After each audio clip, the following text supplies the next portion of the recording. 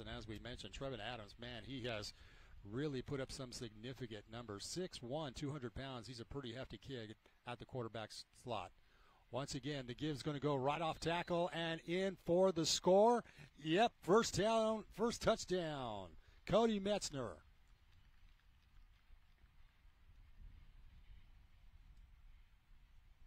And you look at some of the scores here in eight-man football. I mean, sometimes you see them, they'll have games of like 75 to 69. I mean, there's some big-time scores in eight-man football. It's fun to watch. I mean, if you're just joining us and have never seen eight-man football, it is a lot of offense and a lot of trickery. So they're going to try the 2-point conversion on the keeper. It is Adams in, and he'll score. So it'll make it an 8-point ball game right off the bat here with 10:31 in the first quarter. And you can see why the Cubs of Riverside are such a very dominant team here, Jeff. Oh, you tell. I mean, they played together since they were kids, and they grow up, and you kind of get a sense that these guys have something lingering down the line, and that is that elusive first CIF championship here at CSDR. And how cool would it be? Last year they came up just a bit short, but so far in their conference, you look at the teams, it's Calvary Chapel, California School for the Deaf, Riverside Desert Chapel, and United Christian Academy. And three of those top of the 5 teams in the league, 3 of them are undefeated, 2 going 4-0, and United Christian going 3-0. So a very, very competitive league here in the Tri-County Premier 8-Man Football League. Yeah, they've got some hurdles to climb over the next few weeks as league starts next weekend. So it will be quite unique to see them kind of continue on this motivation that they've had over the past few weeks. As Jeff was saying, this team really puts up the points on the board. In fact, the first 3 ball games of this season, they scored 54 points in each of the first 3 games of the season, followed up by a 62-18 victory over the Indiana School for the Deaf. So this is a team, as Jeff had mentioned, will easily put points up onto the scoreboard, and you can see why early here in the first quarter.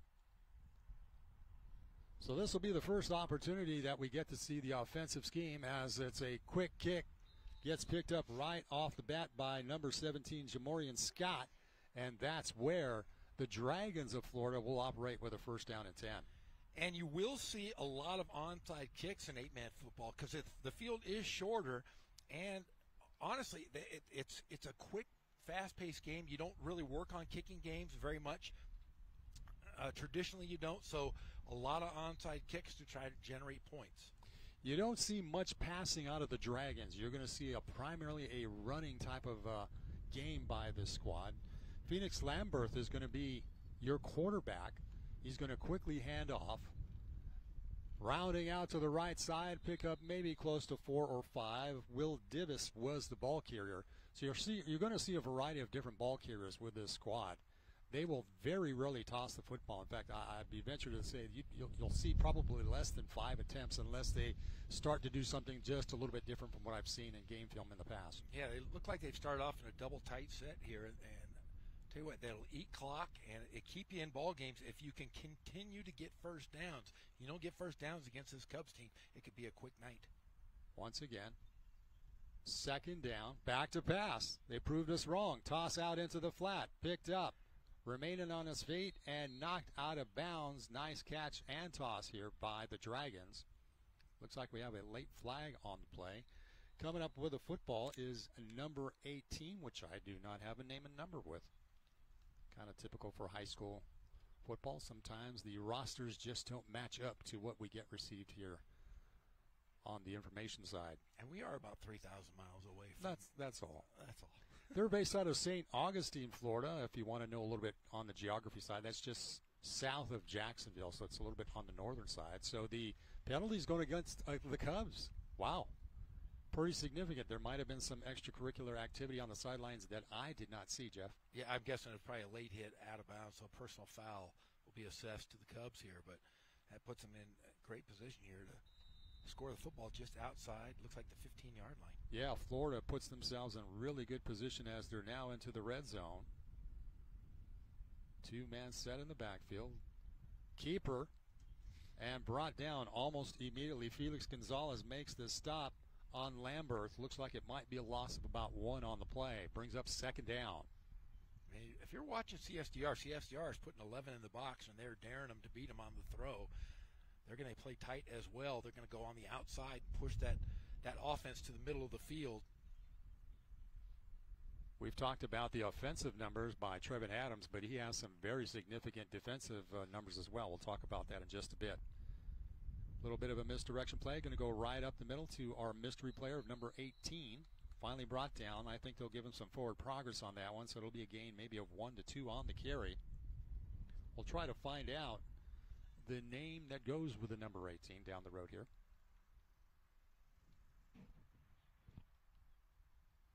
But talking about Trevin Adams, he's not only putting up leading numbers offensively, but as well on the defensive side. Averages about 9 tackles per game. He is the middle linebacker here for the Cubs of Riverside. A good thing about 8-man football, you have small teams, but you got to be in great shape because you got to play both ways. Lamberth bobbles the ball, but he was able to hold on, contain it, takes it inside of the 10 where he stopped with the combination of Trevin Adams along with Gio Visco. But is able to get some progress there, gets themselves a little bit closer to the end zone. Like I said, a lot of time isn't spent on the kicking game in 8-man football just because of the sheer numbers you have. So let's see if they're going to go as is and go for it here in 4th down. Yeah, it is a 4th down scenario, 4th and short. They got to take it right to about the 6.5 in order to come up with the first down. Lamberth taking the snap right up the middle, going to get a little bit of a push. Don't think he has the first down. So that'll be a turnover on downs here, and that'll give the Cubs the football. But unfortunately, the drive falls just short here for the Dragons of Florida. Yeah, great defensive stance there by the Cubs. As we mentioned, the Cubs of Riverside falling just 1 game shy of winning their very first CIF Southern Section 8-man championship last year, and that has been the biggest motivator for this squad throughout this season, and you can see why. Adams in the shotgun, looking to pass, looking long, tosses it, catch is made. All in the open. It is nothing but green. Jory Valencia will go in and score. Just like that, they will hit the strike with 7:50 on the clock here in the first quarter. And you can see why Trevin Adams to Jory Valencia are a great combination here for the Cubs of Riverside. Holy cow, what a great strike. And what a way to start this ball game. There are only 7 minutes and 40 seconds left here in the first half. They've already put up 14. We told you it was going to be fast-paced. We told you there would be a lot of points on the board so far, so we're getting things moving here right off of the bat. They will undoubtedly go for the 2-point conversion, which they normally do. As Jeff mentioned, they don't normally kick for the point after. A little bit of discussion going on the sidelines. We haven't talked much about Keith Adams, the head coach for the CSDR Cubs. In his 5th year as head coach, has 2 sons playing, one of them being Trevin Adams, along with Caden Adams. So 2-point conversion attempt. Adams on the keeper, very easily gets into the end zone, and just like that, another 2 on the scoreboard here, Jeff. Oh, man, I'm telling you what, they are a offensive juggernaut. Going to take a second look at the long toss here from Adams to Valencia. Nothing but green. He just kind of coasted his way into the end zone on that one. And covering CSDR for years, the Valencia family is a staple here at CSDR. Noah Valencia, several other Valencia brothers or cousins have been phenomenal basketball and football players here at CSDR. Played at Gallaudet University. They are just a phenomenal family and just probably the best athletes this school has ever had is the Valencia family. They just continue to breed on and bringing them on through. As Coach Adams says, he said, I think there's 12 or 13 more of them coming through the pipeline. Great. I'm sure that'll make their competitors just a little bit on the uneasy side. As you can see, all the communication that goes on the sidelines, because these are deaf players, is all through American Sign Language. So it makes it quite a unique situation for these players. In fact, if I'm not mistaken, yesterday was National American Sign Language Awareness Day. So again, bringing some forethought and spotlight onto the deaf community. We're going to check in with Pep Hernandez in just a bit after we get things teed up on this kickoff here. 16-0, 7:53 on the clock here in the first quarter. J.R. Ibarra along with Jeff Gorham bringing you all the action here as the Cubs of California School for the Deaf of Riverside taking on the Dragons of the Florida School for the Deaf and Blind. Another short kick, and it looks like it'll be picked up with the Dragons. Let's head down to the sidelines to hear from Pep Hernandez. Pep? Hey, JR and Jeff. Listen, we just saw Trevin Adams throw that touchdown pass, and when you look at statistically what the Cubs are doing this season, Trevin Adams has put his name all over the stats this year, whether it's passing for touchdowns, running for touchdowns, leading the team in tackles on both sides of the football. Trevin Adams, not only the coach's son, one of two sons on this team, but he's also a great player, and we saw it right now. This could be the beginning of a lot of points for CSDR in this game against the Dragons today, guys. All right, thank you, Pep. He'll keep us up to date as to what is happening from both sides of the sidelines here for Riverside and for Florida. First down and 10 now for the Dragons. Our mystery player, number 18, trying to go off tackle to the left. Looks like he's going to met pretty immediately. Cody Metzler making one of the hits here from the Cubs to really come up with nothing on that carry. Well, and following the Cubs, my entire life, my father being a longtime coach here in Riverside used to bring us to a lot of these games as kids, and we would watch it. They used to bring a drum, and they would call the offenses out with the drums. Right. And I always found that to be so fascinating, but it appears that they've eliminated the drums from the sidelines. Give is going to go around and gets wrapped up almost immediately by Gonzalez. The carry is done by Dave Devis, who picks up about a yard on the carry. Yeah, it was about 25 years ago I was here on campus doing a feature report about the football team, and yes, they were utilizing a big drum. Yes. As far as the snap count for the players out in the field, it was quite unique. Yeah, in fact, they still use the drum, but they use it for the cheerleading, right, as I'm hearing, as it sets off when they start their routines, and it's a great rhythm to help build the rhythm so they know what's going on. Great stuff. When I was a kid, I used to love coming to hear the drum. In fact, we can hear it picking up right now. Looks like the cheerleaders are getting going, and it's a third down scenario. Back to pass, tossing it out to his left. Catch is made, and no, looks like it'll fall incomplete. But a nice attempt by Sincere Vasquez, the tight end, to make the leap. Let's take a look. He made a grand effort to catch this football. Just cut underneath his legs, and that'll wind up with a fourth down scenario. So it looks like the Dragons have made the attempt to throw the football, which has actually kind of surprised me just a bit. As I say, I'm looking at past game films. It's a team that has primarily kept things on the ground. It looks like they'll punt this one away. Will Devis will do the punting here for the Dragons of Florida. Back to receive is Felix Gonzalez. Kind of a high snap. Kick is up in the air. Pretty good looking punt. We'll back up Gonzalez. He'll let it drop, and it will dribble into the end zone for a touchback. Clock stopped at 6:35, 16-0 here in the beautiful city of Riverside on a very warm afternoon, Jeff. I think hopefully this will not be much of a factor for any of these players as we're sitting at 95 degrees along the sidelines here. Yeah, you know what fall means in California, right? Oh, yeah. You know what that means? It just means it's 3 more months of summer. That's it. No surprises here. My air conditioning went out of my house yesterday. Oh, no, not that. Yes, and my family right now is sitting at home all angry that I'm sitting here. Here you are at a football game, yeah, and you've got a family at home with no air conditioning. What is up with that, Jeff? Yeah, stately Gorham Manor is a bit warm today. Back to pass again is Adams looking down the middle. Nice catch and nothing but green. Looks like it'll be another score unless he can get caught from behind. Nice tackle at the end zone, but it will be just shy. Gio Visco coming up with the score. Wow, what a great effort, though, defensively to get him. I mean, he nearly got him but the catch itself, that was Odell Beckham Jr. style, one-handed catch. Great athleticism. watch this catch. It looked like he had gum on his hands. Oh, here it is. Watch There it this. is. One-handed.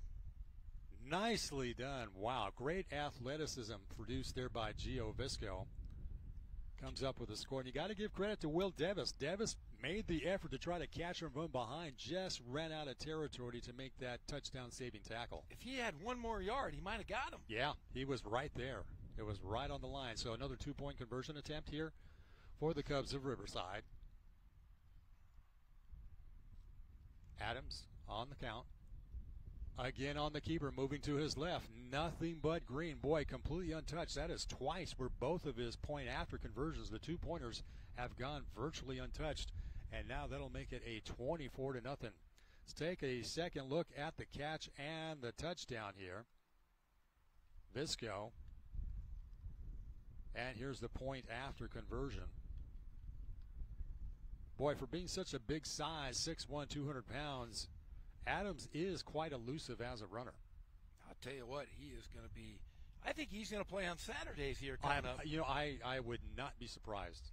I would not be surprised in the least bit. Yeah, Coach Adams played at Gallaudet University. He's been coaching here for 5 years as the head coach, but he's been a teacher on campus for 25 years. That is quite a commitment.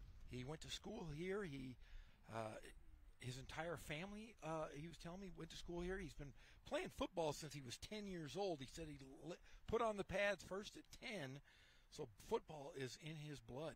And it's obviously showing from his coaching duties. You know, here you have 2 consecutive seasons where he's had very successful programs here. And it's looking, you know, another positive season so far as they're sitting with a 24-0 lead early here in the first.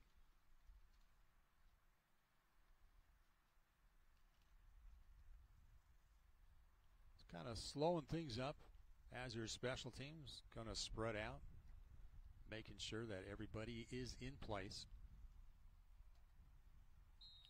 I think this is going to cause the Dragons to think about trying to throw that football maybe just a little bit more because, and we see the squib kick, and it looks like it'll go in possession of the Dragons. So I was going to tell you, a couple weeks ago, Kurt Warner came to one of the games here at CSDR. I heard that. And came and gave a powerful speech to inspire the boys and the community after the game. How cool is it? I mean, we were talking, you know, Kurt Warner got his start playing arena football, and it really, the story hit really well with him. And he said, hey, I'm going to come out and watch CSDR play. And, man, how cool is it to have a Hall of Famer come out and speak to your guys? Yeah, the Cubs have gained really national notoriety. I mean, this is a team that got followed later on in the season in the 21 campaign where they were having this ride into the CIF playoffs. Give is to number 18, rolling out to the left side, pick up about 3 to 4 on the carry. But national notoriety for this team, they wound up going on the Kelly Clarkson show where they received a very generous donation to help spruce up the field here. I love Kelly Clarkson. Yes, and they also wound up going to the Super Bowl, winding up being part of the coin toss, which is great. I know that they've received a lot of different interviews from ESPN, Fox Sports, and a variety of different media outlets. In fact, I know Coach Adams was telling you that he tries to limit those interviews because they can get a little distracted sometimes. Yeah, last year was just a complete – I mean, it had to be a circus. I mean, I don't think they understood the importance of what they were doing. I mean, it is so inspirational. It was such an inspirational story that these young men did so much last year. And, you know, people were talking, hey, we're going to make movies about them. We're going to do this. We're going to do that. I'll tell you what, unfinished business is what Coach Adams said. And he said, let's put last year in the past. We're going to do our best this year to bring that championship home. That is the mindset, and you know they're doing everything possible to get themselves in that position. And that last play, Davis was your ball carrier. It comes up with nothing, so it'll make it a third down scenario, about 3rd and 7 we'll call it. So another situation where the Dragons are kind of backed up, man going in motion, and the keeper, Lamberth, scrambling for his life. Still elusive, finally cut down. Looks like it'll be a loss of about 5 yards on the play. Credit Caden Adams, the other son here in the equation, making the stop. Let's head down to the sideline to Pep Fernandez. Pep, what you got for us? We got an awesome interview. I heard you talking about the great following for the Cubs last season, and of course, movie productions. Well, Disney obviously caught wind of the Cubs, and what a magical season it was last year. John Masur here, and John is a filmmaker and involved with the Disney production. So, John, what exactly is your role as Disney tries to bring this story to the rest of the world about CSDR? If you want the microphone over here with the interpreter. Oh, yeah. So Disney, I'll be co-producing with them, and I'll be doing some consulting with them, with the writing team. I'll be consulting with them specifically to the culture here at CSDR and to deaf culture in general and community culture. That is my specialty. And John, how exciting is that the rest of the world gets to know a little bit more about the city of Riverside, about this school, about the football program? Because again, last year, the Cubs really burst onto the scene, and now even more people will get to know about them.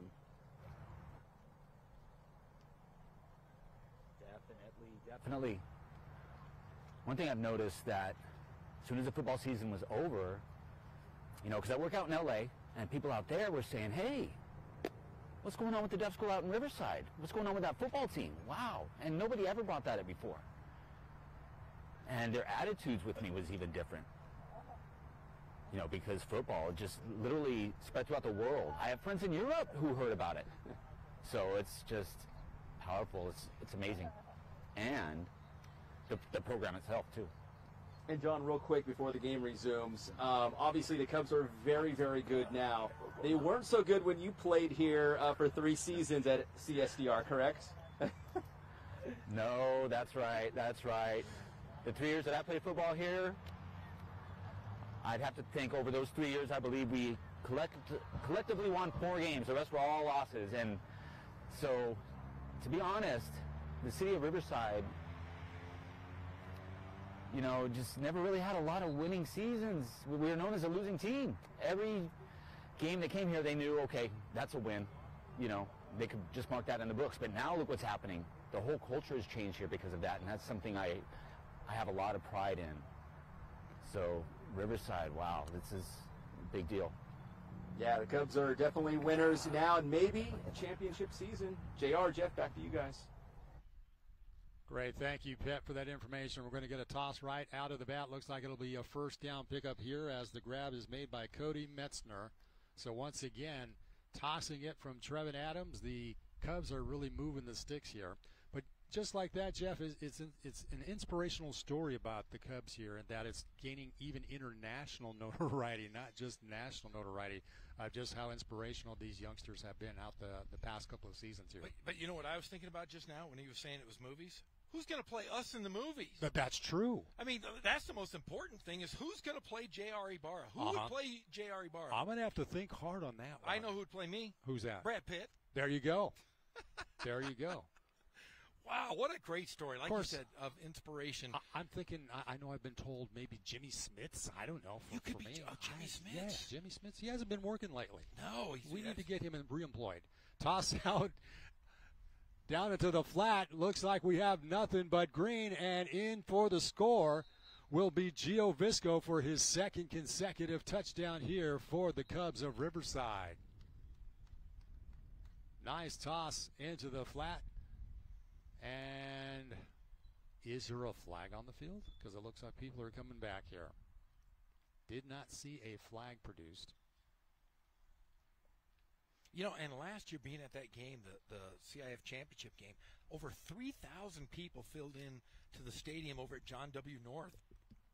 I have never seen the city of Riverside and the community embrace a team, a program, as such as they did last year over at North in that CIF championship. So a holding call is going to nullify the catch and the touchdown, so this will bring this one back.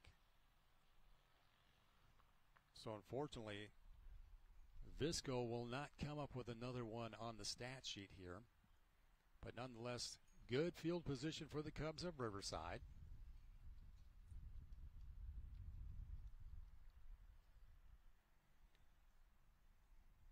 Clock closely hitting that 3-minute mark. Keeper by Adams.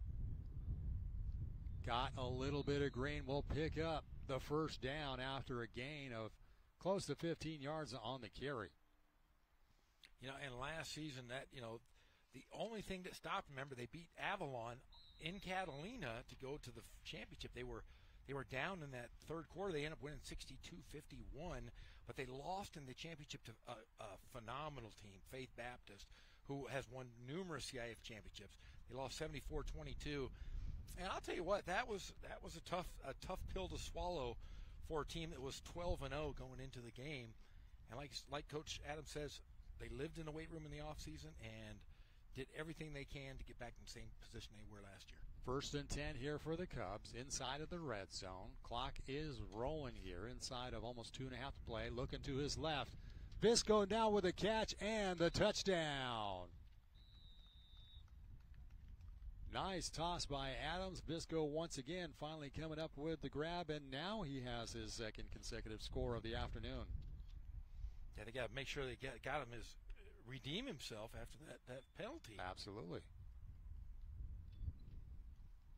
So it'll be another 2-point conversion attempt here for the Cubs of Riverside. And Trevin Adams just keeps racking things up coming into this ball game. He had 16 touchdowns by passing, so that'll add a couple more into his stat sheet. Only 3 interceptions so far in the 22 campaign. Adams looking to his left. Once again to Visco, who gets the grab and the 2-point conversion. So now it is 32-0 early here in the first. Let's take another look at this one, Jeff. Yeah, great fake and just a nice, perfect spot. Hit him right in the hands. Nice grab. Very nice grab. Trevin Adams averages about 211 yards per game from the passing standpoint.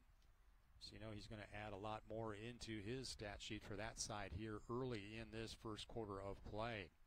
32-0. Boy, we knew there would be some points on the scoreboard. I just didn't think it'd be this quick and early here, Jeff. This, what did they say in Star Wars? This battle station is fully operational.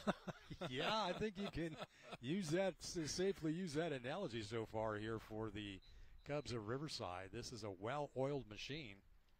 And Jeff, as you were saying, last year when you look at some of the scores that they had, I see 68-0, I see 64-22, I see 68-0, I see 78-18, 84-12. Oh my gosh, they just had a magical season last year. And as we keep saying time and time again, they just want to get back to that championship game one more time. Another shot, especially for the seniors. Trevin Adams is a senior, along with Gonzalez and Jory Valencia. Those are kind of the 3 primary guys you'll see offensively here for the Cubs of Riverside. Yeah, think of it this way. Last year in 13 games, they scored 810 points and gave up only 293. So they outscored their opponents by over 500 points. Oh, my God. That's an unreal margin. Look at this touchdown, or actually this will be the 2-point conversion. So we'll take another look at that. But on the kickoff, the Cubs come up with a rock. So the onside kick, if you will, or the squib kick, they come up. Got possession of it. I told you that they're going to do it every single time. It's an 8-man tradition, is to kick the football for onside kicks. When you have that kind of strength of offensive coverage here, why not? Give yourselves the opportunity to potentially come up with a rock. Well, you know what I like about this team is their offense is their defense. Is there? Why have to play defense when you're outscoring your teams by 500 points? Very true. I mean, we've not seen a whole lot of the defensive squad here on the field so far here early in this first quarter of play. It's the greatest show on. It's not turf. The greatest show on grass, for gosh sakes. Rarely see that around high school. Nice toss off goes to Gonzalez, looking for some daylight, gets pushed out of bounds right at about the 21-yard line. Looks like he'll get the first down, so that'll move the chains. Now, I've told this story before, JR, but when I was growing up here in Riverside, I played Little League baseball. I played Little League. I played Catholic Little League baseball, and I also played flag football for the city and Catholic League. And CSDR was part of the Catholic Little League when I was a kid. So we would play them in baseball, and I kid you not. I always thought I was a big kid. We were playing against, fifth graders, and they looked like they were grown men, and they would pummel us. And I remember, I'll tell you right after this play, a great story. Adams tosses it out. Looks like it'll be another first down pickup. With the reception, it'll be Cody Metzner. Well, I was a pitcher, and I could hit the ball pretty well. And so I was up to plate, and their pitcher nailed me. Oh, really? He didn't just nail me. He threw it as hard as he could and hit me in the side. And I remember thinking, I looked down, and I looked over at him, and he smiled and laughed at me as I went over to first base. And he did it again in the third inning, and I was like, my gosh, why is he doing this to me? He didn't want to. He just said, I remember the coach said, they don't want to pitch to you, so they're just going to hit you every time. They pummeled us. And then we played him in flag football, the same guy. And it was flag football, and he laid me out. And I remember him laughing at me. I said, I don't want to play CSDR in anything anymore. I had to beg my parents when we come over here, I don't want to play. Well, you're such a big target, it's easy to hit you. Man, I must have been kind of a jerk too, because I was on the bullseye of that player and those guys. Cody Metzner on the carry, picks up about 9 yards on the play. We used to say that they were older than they were, just because we were getting killed. If it would have been close, they would have been the same age, but they killed us. Second and goal scenario, and Metzner on the carry will push it into the end zone for the score. So just like that, with the clock stopping at 1:25 here in the first, another 6 up on the scoreboard here for the Cubs of Riverside. Did you say the first quarter? It's the first quarter still, Jeff. Metzner looking for some daylight, just turns it upfield. Hardly touched at all as he puts it right into the end zone. So once again, a familiar 2-point conversion attempt. Metzner once again in the backfield, so they're kind of mixing things up from a running standpoint. Metzner off left tackle, in for the score. Another 2-point conversion made. So they are perfect on 2-point conversions today. They have not had a gaff yet. Not in the least bit. It is now 40-0.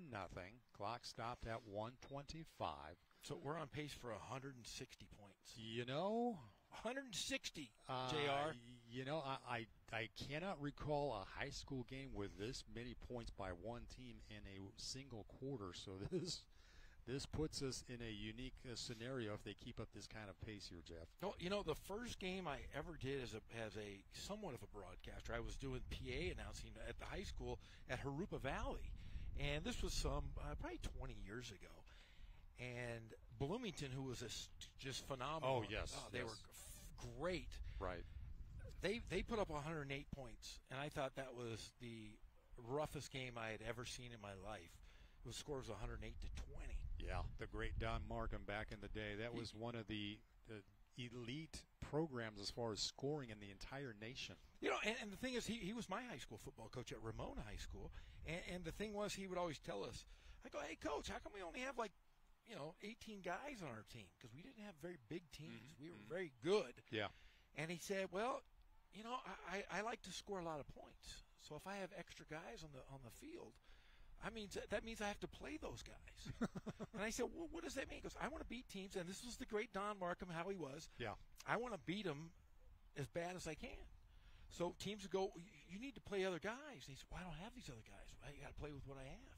What, you want me to not play hard? Yeah. And so he would beat teams by 100 points, and everybody would go crazy on Don Markham. A classic gentleman. Squib kick. Looks like the Dragons will grab this one and keep possession of it. Yeah, I was a basketball player, and he would always feed me, because I was a thin kid. I was 6'7", 190 pounds. And I was a quarterback, and they moved me to punter because he goes, you're not going to throw the ball here. You're going to hand off. And you can't lead the block because you're 190 pounds. He would make me peanut butter and jelly sandwiches, and I'd have to go the first 3 periods of the day to get sandwiches from Coach Markham. Oh, really? And he would yell at me the entire time. I'd be eating my sandwiches. He'd be screaming at me, you got to bulk up, Gorham. I'm like, I don't have any hair on my face yet, buddy. I'm not bulking up anywhere. It's just going right through me.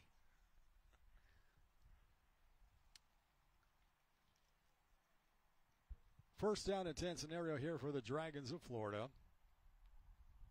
Really have a fairly deep hole to dig themselves out of here, Jeff. Got plenty of time, I mean, but they're going to dig it. I don't know if they can dig out of this one. yeah, this nice jump pass goes down. Did anybody catch that? Doesn't look like it. Incomplete pass here for the Dragons. Second down. I had a chance to walk around the facilities here today before the game. Man, what a great swimming facility. It's a beautiful campus. And a brand new gymnasium. Beautiful campus. And I heard through the grapevine that through all these donations that this football field is going to get renovated for next season. They'll have a full-on stadium, and that's what they're calling for the 23 season. So it'll be nice to have a full set of stands, a press box, if you will. Give is going to go up the middle. Gets tripped and ended up. Will Davis, once again, your ball carrier here for the Dragons of Florida. And it looks like he'll come close to a first down. Not quite. Yeah, it's going to be a couple of yards short. But yeah, the campus is quite beautiful here. They've done a tremendous job. This is a school that is run directly by the state of California. Founded way back in 1953, currently serving about 400-plus students in K through 12. So it's not exclusively a high school, but it is a K through 12 type of setup here, so servicing all the students in the area who are hearing impaired and deaf. On the rollout is number 18, who gets knocked out of bounds for the first down. We do have a penalty marker probably against the Cubs. But right now, let's go down to the field with Pep Fernandez. Pep. Hey, JR and Jeff. You know, not only did the Florida School for the Deaf and Blind come out to Riverside to play a football game, they also played volleyball, and I'm happy to report that CSDR won this morning. Jada Zaremka was one of the star players in that match, had the game-winning kill to secure that victory. Jada, what was it like this morning to get a win and kind of start off the homecoming festivities with a big win for the Cubs? Just so thrilled. It was so thrilling. You know, we won against Florida School for the Deaf and Blind, the third deaf team I've been able to play against this year. So it was really exciting. They're a really good team, but we were able to get the win. Now, did you also play the Indiana school last week? We played Indiana, and now we're playing Florida School for the Deaf and Blind. We also played the Fremont School for the Deaf. And did you beat all those teams? Fremont, we won 3-0, and Florida we beat 3-0. Indiana's a really good school. It was a hot, competitive game, but we did lose. So, big win today. Hopefully it could be a sweep today if the football team wins behind us, and 2 wins for the Cubs today against this Florida school.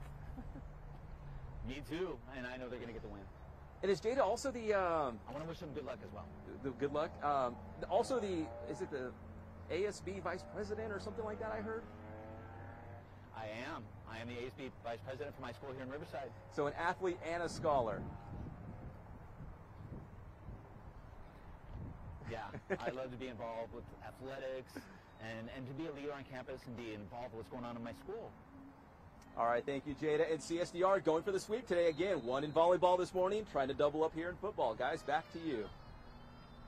Thank you, Pep. Give right up the middle here for the Dragons of Florida. They had the chains moved by virtue of the fact that in addition to a first down that they achieved, it was a late hit that gave them an additional 15 yards. So now that puts them in some pretty solid territory right now as the ball is squared up right at about the 12-yard line.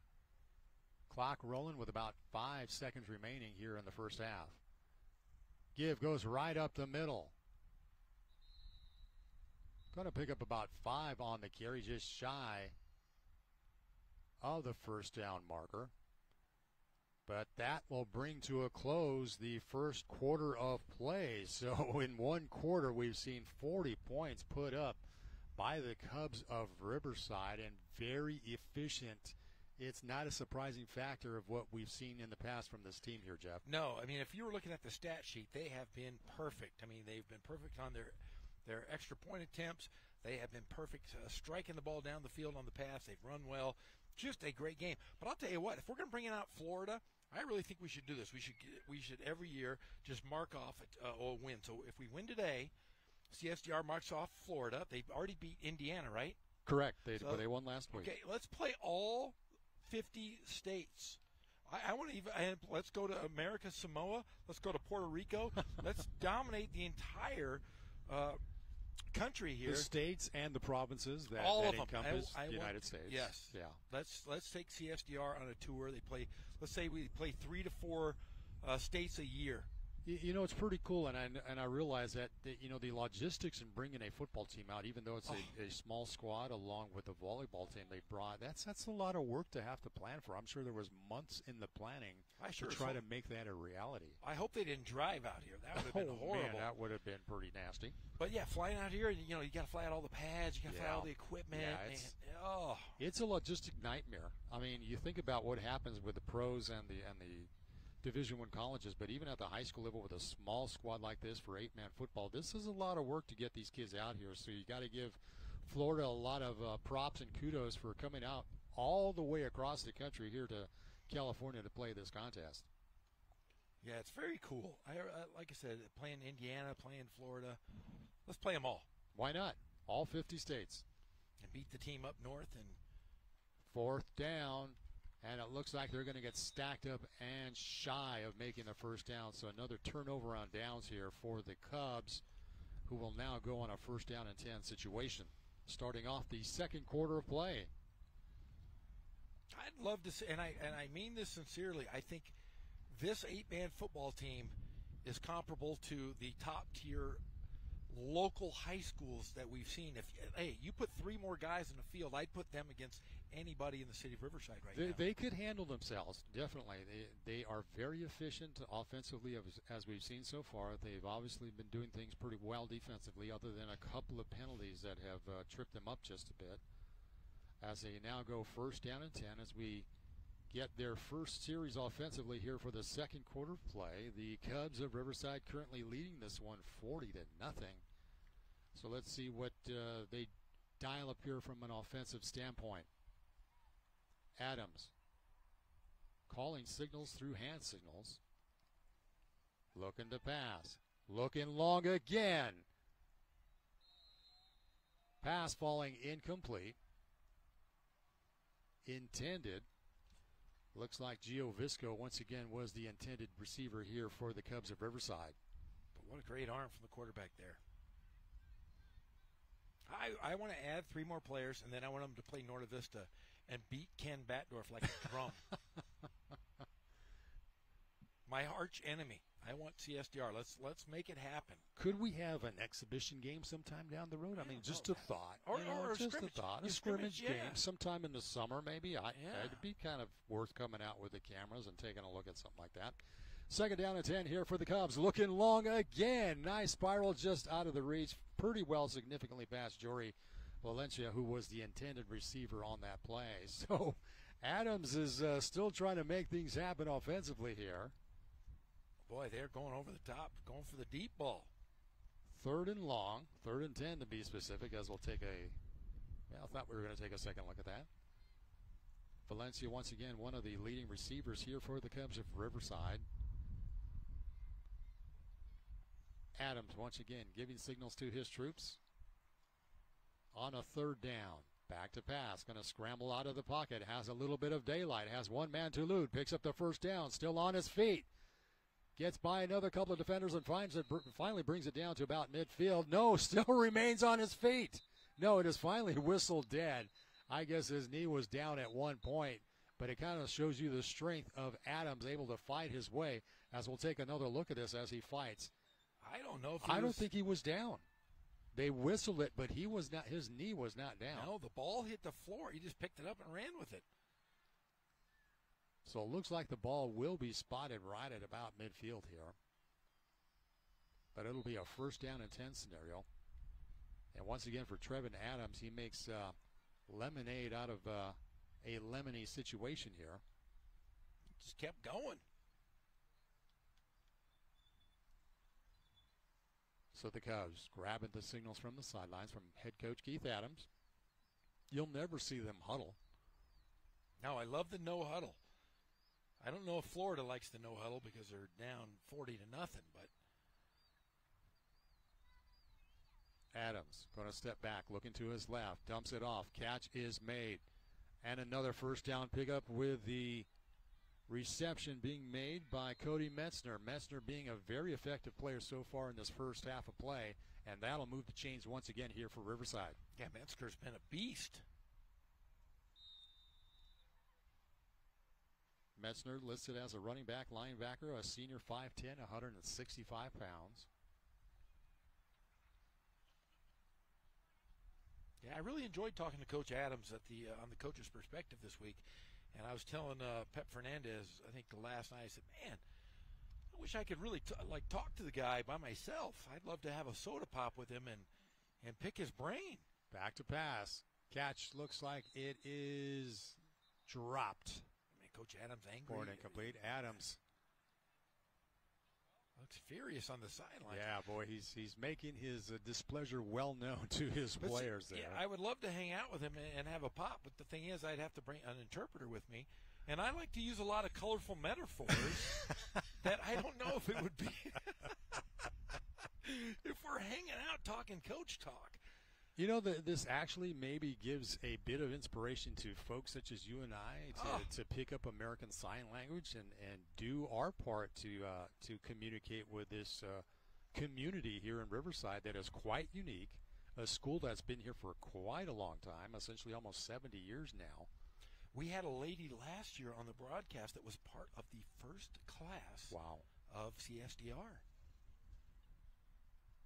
Adams on the keeper. Remains on his feet, gets by a defender, still on his feet, finally gets pulled down, but not until he brings up a first down here for the Cubs of Riverside.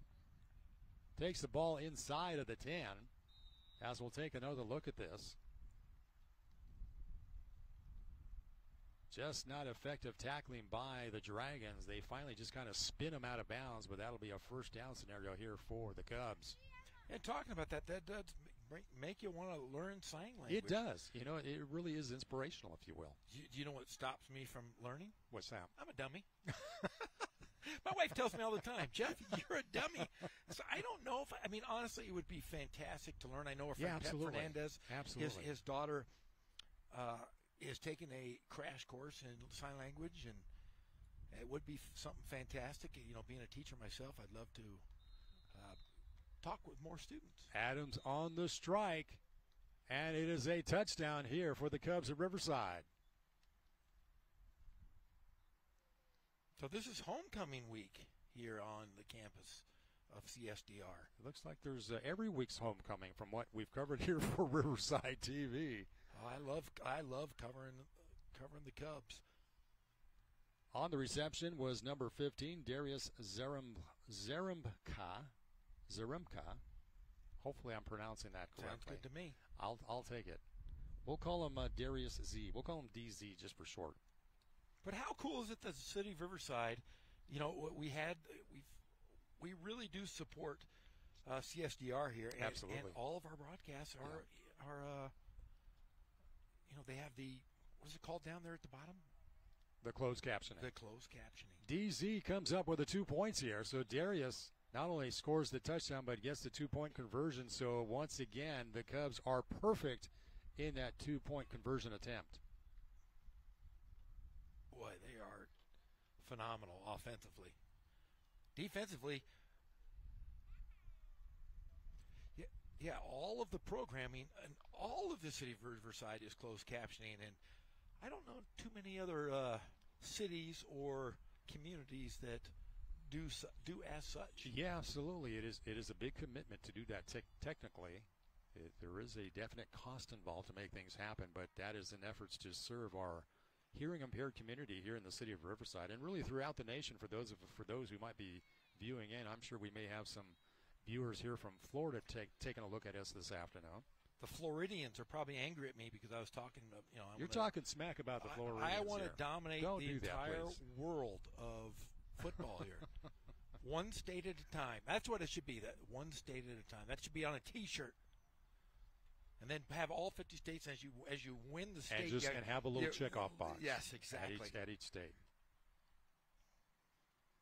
I know there's another school up in Alameda, I think it is. Yeah, there is a Northern California School for the Deaf as well. When are we going to beat the heck out of them? I don't know. We'll have to put them on the schedule. If they have a football team. Oh, I am all in on CSDR right now. You are on the bandwagon. Of course, you've been on the bandwagon for quite a few years now. Oh, like I said, I used to love coming here as a kid. My dad would bring me and my brother, and we would just sit and watch games. There's an actual kickoff, Jeff. Can you believe that? Felix Gonzalez kicked it away. Davis on the run back, has a little bit of daylight. Finally pushed out of bounds, but that was a surprise. That's the first kickoff we've seen, essentially. That was, other than the kickoff from Florida to start, that was the first time we've seen Riverside do that. That's pretty impressive. And Davis with a pretty nice run back, so this will give some fairly respectable field position here for the Dragons to start off with a first down and 10. Got quite a bit of a deficit to make up, though, 48-0 at 9:16 here in the second quarter play. Great to have you along with us here on Riverside TV. J.R. Ibarra along with Jeff Corum. Pet Fernandez on the sideline, bringing us some of the insights of what's happening around the campus here. Got our guy Nick Rice as well. Nick Rice will be joining us, too, because Pep is such a busy guy, he's going to have to leave us around halftime to go off to his other duties. He's an MC. He's going to be the MC at the Canyon Springs Inaugural Hall of Fame. Wow. That is impressive. Pep Fernandez, a very strong voice of Inland Empire sports here around Riverside and San Bernardino counties. First down and 10 here for the Dragons of Florida. And a give right up the middle. Looks like it'll go nowhere. Nice stop on the play by David Figueroa. Once again, our mystery player, number 18. 18's getting a lot of... Getting a lot of touches. It's just, unfortunately, we don't have a name to go with a number, unfortunately. Yeah, gets stacked up right off the bat there along the line of scrimmage. I will run over at halftime and ask 18, what is your name? Looks like Alfredo Baltazar was also in on the tackle and makes the initial hit. Actually winds up being a loss of a yard here for the Dragons. So 2nd and 11. Clock rolling at 8:34. Give right up the middle once again. Maybe a pickup of 2 on the carry by our mystery guy. 18.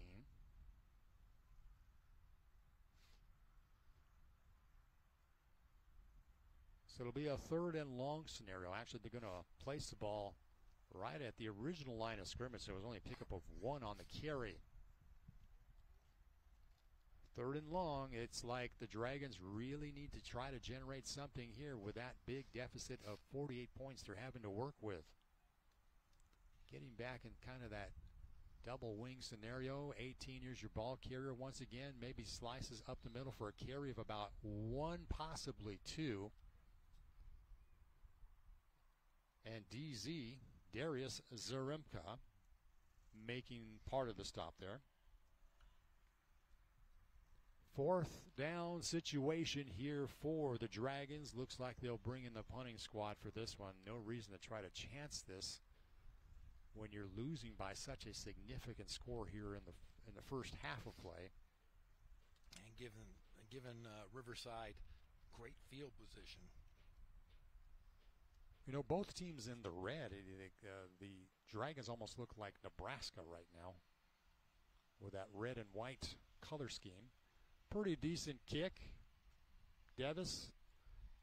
Gonzalez fields the football, looking for some daylight to his right. Has some blocking ahead of him. Cuts it up and is finally stacked up just beyond midfield. And that's where the Cubs will operate with some very respectable field position here offensively.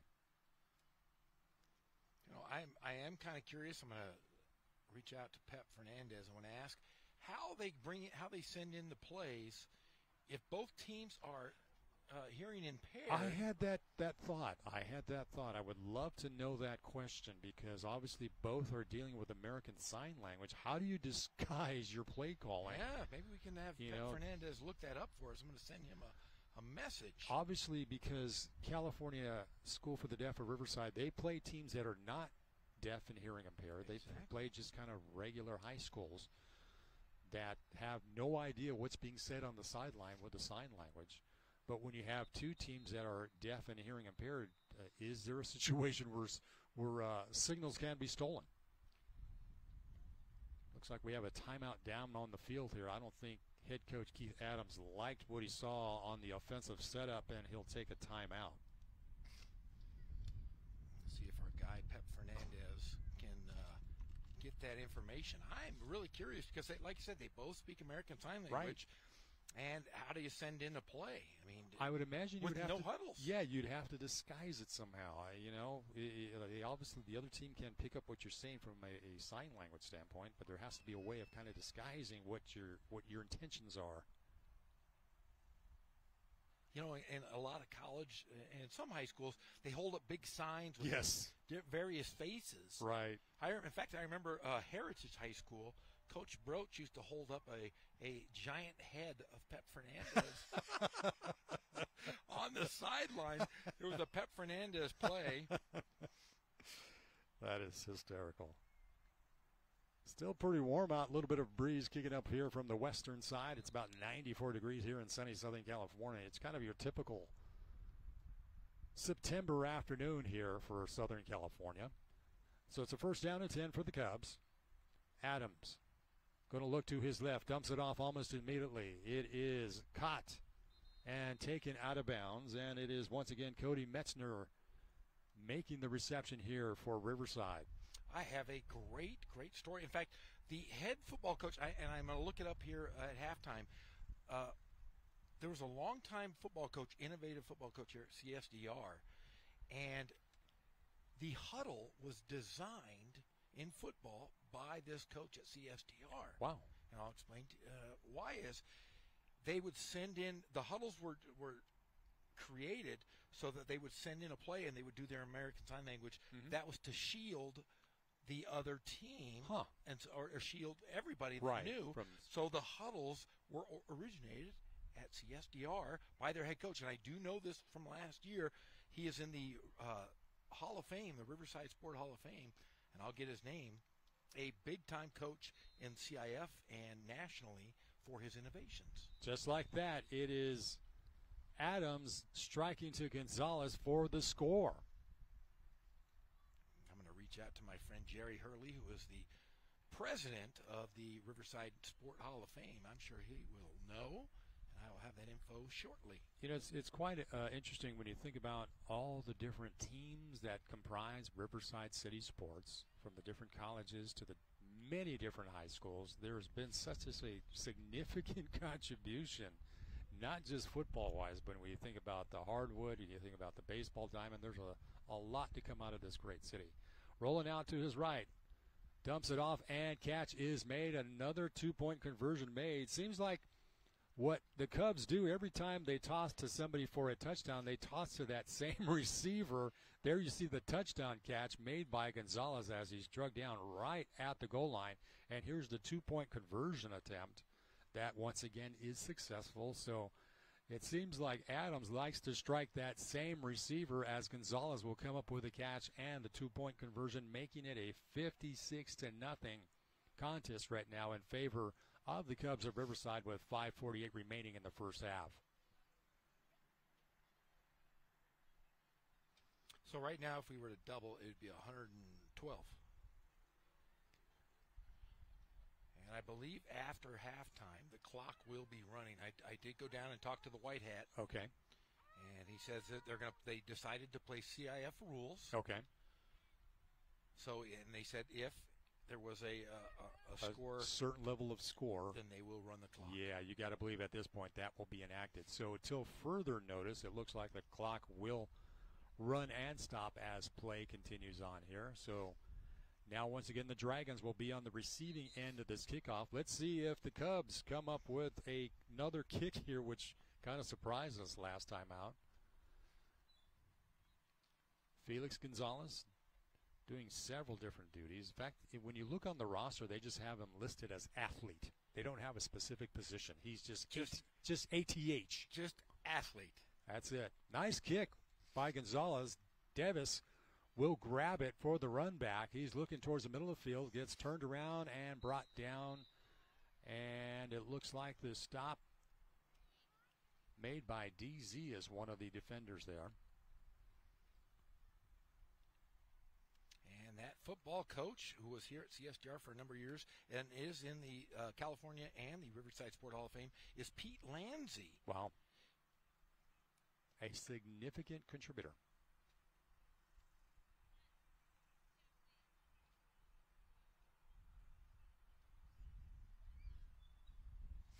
Paul Hubbard was the quarterback at Gallaudet University, but played for Pete Landsey. And Pete Landsey, who's in many Hall of Fames. He's in the Hall of Fame at Youngstown State University here in the city of Riverside. He's also in the NFL in their football archives as one of the innovators for what we know now as professional NFL football. First down and 10. Carry is made by our number 18. Also a flag on the play that looks like it's going to be a face mask. Yeah, somebody inadvertently grabbed the mask of our buddy number 18 here. So that'll add some more yardage on the carry and bring up a first down. Continuance here for the Dragons of Florida. So it's, if anything, it's been penalties that have kind of hampered a complete football game here for the Cubs of Riverside, in spite of the fact that they are leading by 56-0. Penalties have just kind of hampered them just a bit and have added some additional yardage to some of these. I do have some great little story I just found here on Pete Landsey. 18-year ball carrier.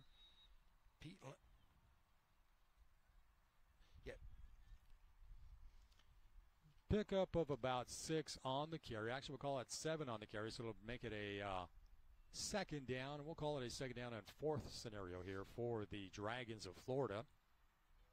Well, Pete Landsey was at CSDR from 1963 to 1986. He passed away in 1990. Goodness. What a run. But he was a high school football coach in 1949, and he is proudly claims to have been involved in the first game in which penalty flags were thrown, and later of being the first coach to go on to the field to be in the team huddle during a timeout. So he was the first coach to ever, but it took the Raiders getting blown out by the Seattle Kingdom November 3rd for him to finally get some recognition.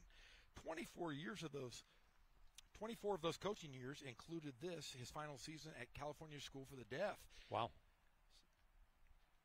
Sincere Vasquez comes up with the reception by a nice toss put out by Lamberth. So it's a 1st and 10 scenario right at about the 22-yard line. So now the Dragons are getting themselves close to that red zone here. They definitely could use some points on the scoreboard before we head into halftime. No, there's not 54 minutes remaining in the second quarter.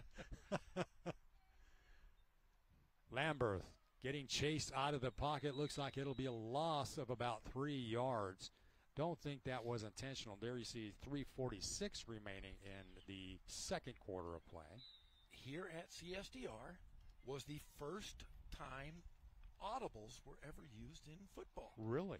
Because they could communicate. They could do it by sign language. By sign language. Wow. So then it transferred over to the speaking world. So the influence done here at this field, at this campus, right here, just spreads far and wide to the whole world of football. He became famous overnight because of the audible. The players were able to work together using audibles without ever talking. Wow. Clock is running here at 3:05. Before we head into the locker room, we'll have a chat with Pep Fernandez. I think he has both athletic directors who will be joining us during the halftime hour. And I will say this: the last thing I just heard from the great John Corona, who is on the board of the Hall of Fame of Riverside, longtime coach at King High School, said Pete Landsey is the coach of the year every year. Yes. That is a great way to put it. 18 on your carry. Looks like he'll pick up about 2 yards. Let's head down to the field for Pep Fernandez. Pep. Hey, guys, an interesting wrinkle here to this football game. Obviously, right now, the Dragons are only worried about competing in this game against CSDR. But they've got much bigger things to focus on once they leave here, because once they return to Florida, they're bracing for Hurricane Ian. And it sounds like we have Assistant Athletic Director Billy Lang from the Florida School for the Deaf and Blind to tell us more about it. But it sounds like they'll be evacuated upon their return. So, wow. Billy, what can you tell us about your trip back home and what that means once you guys land in Orlando? So we do have a plan in place.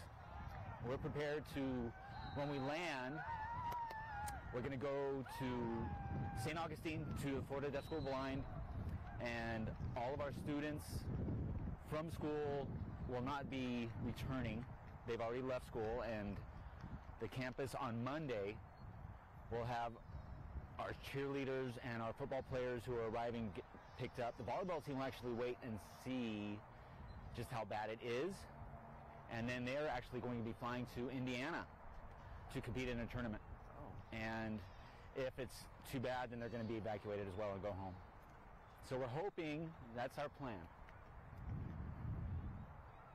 But locally, anyone who rides the bus to school will still be attending on Monday.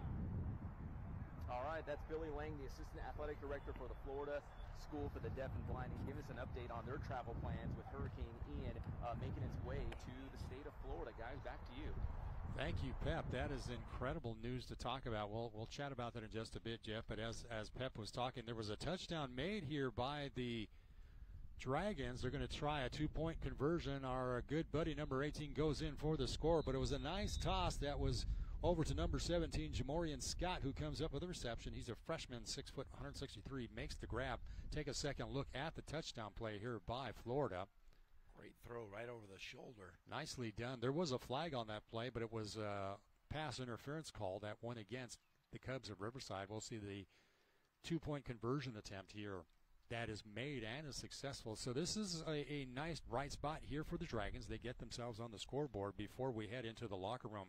But, boy, just thinking about that, football now kind of becomes secondary when you think about the fact that you have a hurricane bearing down on your home state here just before you're headed back after this football contest. Yeah, that's got to be tough. And thinking about it, I mean, we're in Southern California. All we have to worry about is a heat wave, and if it ever rains here. So our hearts and thoughts go out. Man, absolutely. For those of you who are in Florida who are watching and being, our heartfelt thoughts and prayers go out to you as you have to contend with that storm that's bearing down on the state, which apparently is very strong. I know it's hit parts of the Caribbean so far with a pretty full force of a Category 4, which is very strong for a storm. So our prayers going out to the state of Florida, and let's hope the best for these players. Really, at this point, football comes a little bit on the secondary side, but nonetheless, it's great to see that they got themselves on the scoreboard before we head into the locker room here. Well, hey, if they need a place to stay, they can stay at Stately Gorham Manor. The only problem is I have no air conditioning today. Well, they're kind of used to that, aren't they? Yeah. Aren't they kind of used to the heat? I don't know. I got lots of cold beverages. Well, there you go. I have every flavored water and soda. I'll make a contribution. I'll make a Costco run for you guys, and we'll grab a case of waters and Coca-Colas, and they can hang out with the Gorham boys and in my house, and we'll watch movies all night. There you go.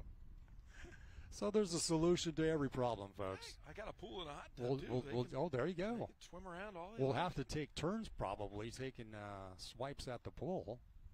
Just get them all in there. Get the whole team in. Get them all. Will Devis will be your kicker here. Onside kick, as we normally see from these two squads. It is touched momentarily. We have some pushing and shoving going on, but it looks like the Cubs will come up with a rock. Clock is stopped. Close to that 2-minute mark here for this second quarter of play. There's not been a whole lot of hurricanes that hit Florida in the past year, so it's amazing that this time of the year they're having to deal with that particular situation again. So just one of those things, I guess, wherever you live regionally, you have to contend with something that pops up through Mother Nature. Of course, we're still kind of waiting for the big one, as we call it, here in Southern California. First down and 10 for the Cubs. Yeah, I was playing basketball up at UC Berkeley at the time with that big earthquake hit. Oh, is that right? We were in practice, and the guys from New York City. This is a great one. I'm a Southern California guy, and we're in the middle of shooting around in practice. We're all at different baskets. Yeah. At the gym at Cal, and all of a sudden, everything starts shaking. The backboards are moving. A light falls and lands right in the middle of the floor. Wow. And I remember the guys on the East Coast who had never felt an earthquake. They ran out of the gym, and they refused to come back into the gym for about 3 days. Coach had to threaten them with their scholarship. We need you to We need you to practice. Wow. The fear of God was thrown into those young men, and I just remember laughing, going, "Yeah, it was scary." Well, it was. You see the national attention achieved since it happened right during the World Series, so that was quite an eye opener. And for those of us who have been in a few quakes here in Southern California, it is something that is we don't like to contend with it, but you kind of get used to it after a while. Yes, but it was one of the most surreal moments. Adams looking long, intended for Gonzalez as your receiver. Devis on the coverage. Winds up going incomplete. Brings up second down here for the Cubs. I'm getting texts from all kinds of high school coaches saying how much they love watching this game. Our friend Chris Chaddock over at Indian Springs out in San Bernardino. Nice. My mortal arch enemy, Ken Batdorf, is watching at home.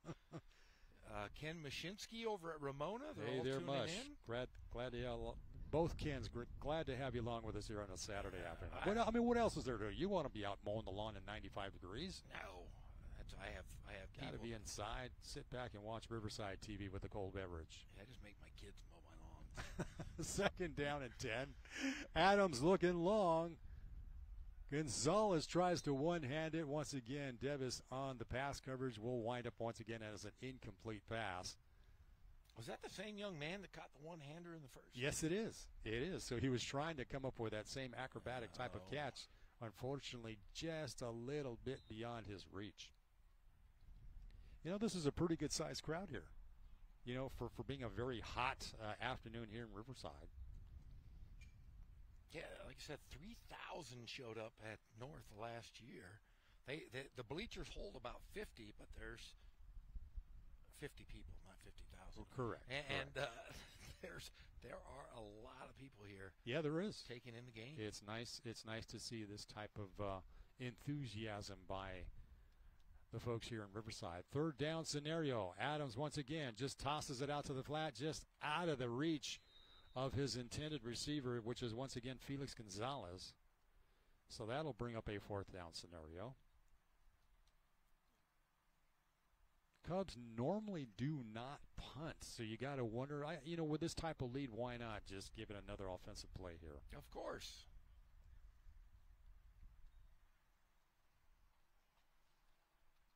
Let's see if we can get some trickery.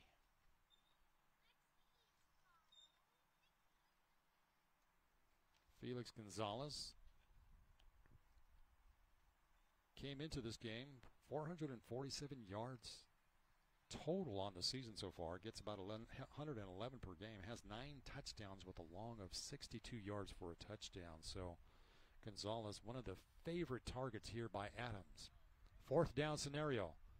Keeper by Adams going out to his left, looking for some daylight. Gets grabbed. Looks like he is going to get past the first down marker and will make it a first down and move the chains here for the Cubs. Wow, what a great run. I mean, a great fake, and he just kept it himself, and he dove outside and then in and just took the brunt of the hits here. It was an intended running play for sure. It was not like he was chased out of the pocket. It was definitely a designed run by Adams, which once again, he is the leading ground gainer here coming into this contest. Having rushed for 434 yards on the season. Gets about almost 6 yards per carry. Has 8 touchdowns from a running standpoint.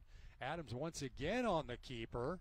Has a bit of daylight, knocks over a couple of players, stays on his feet, will pick up another first down and moving the chains. I believe he used the arm that he was holding the ball with to shove guys out of the way. He is a brute, man.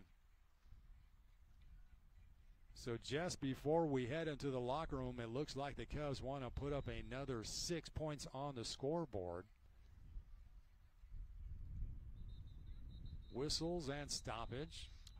I'm wondering what Coach Adams does at home when these are his two sons were little boys going to walk into their bedroom. I wonder if he took pillows or a tackling dummy and would try to knock his kids down going into the bedroom. Just to get them used to doing this type of. See, I need to get in the mind of Coach Adams. That's why I need to go to hang out with him and have a couple pops. I want to hear the stories because his son, man, both his boys are tougher than nails. Absolutely. He needs to take my kids in to his house. I'll trade kids with him right now. So it looks like motion on the play. So Bring it back 5 yards, and once again, Adams on the carry. Has some daylight, nothing but green inside for the score. So Trevin Adams puts another touchdown on his stat sheet. I'm going to put it out there. I'm going to trade the Gorham boys for 1 week with Coach Adams. Give me his Send sons. him over to the Adams house. The Adams family. Kind of toughen him up a little bit. Yeah, I'm going to send the Gorhams over to the Adams family. And then the Adams family can come over, and then my wife can make them sensitive.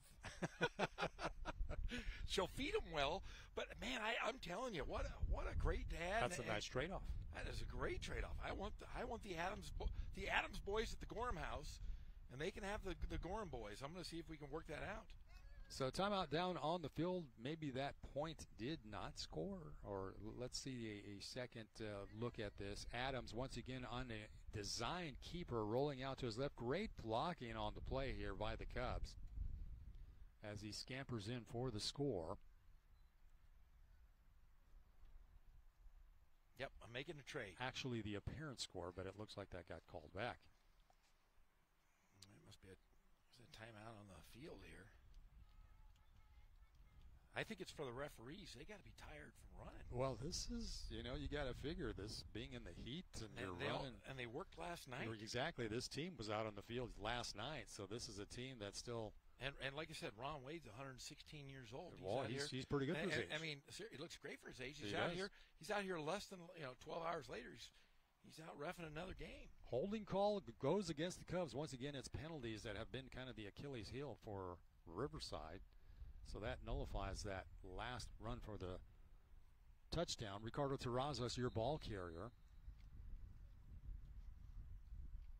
Gets it kind of close to the original line of scrimmage. Actually, he's going to be shy quite significantly from the original line. Clock rolling with 25 seconds remaining before we head ourselves into halftime. Flags once again flying. Thought I saw something up in the air.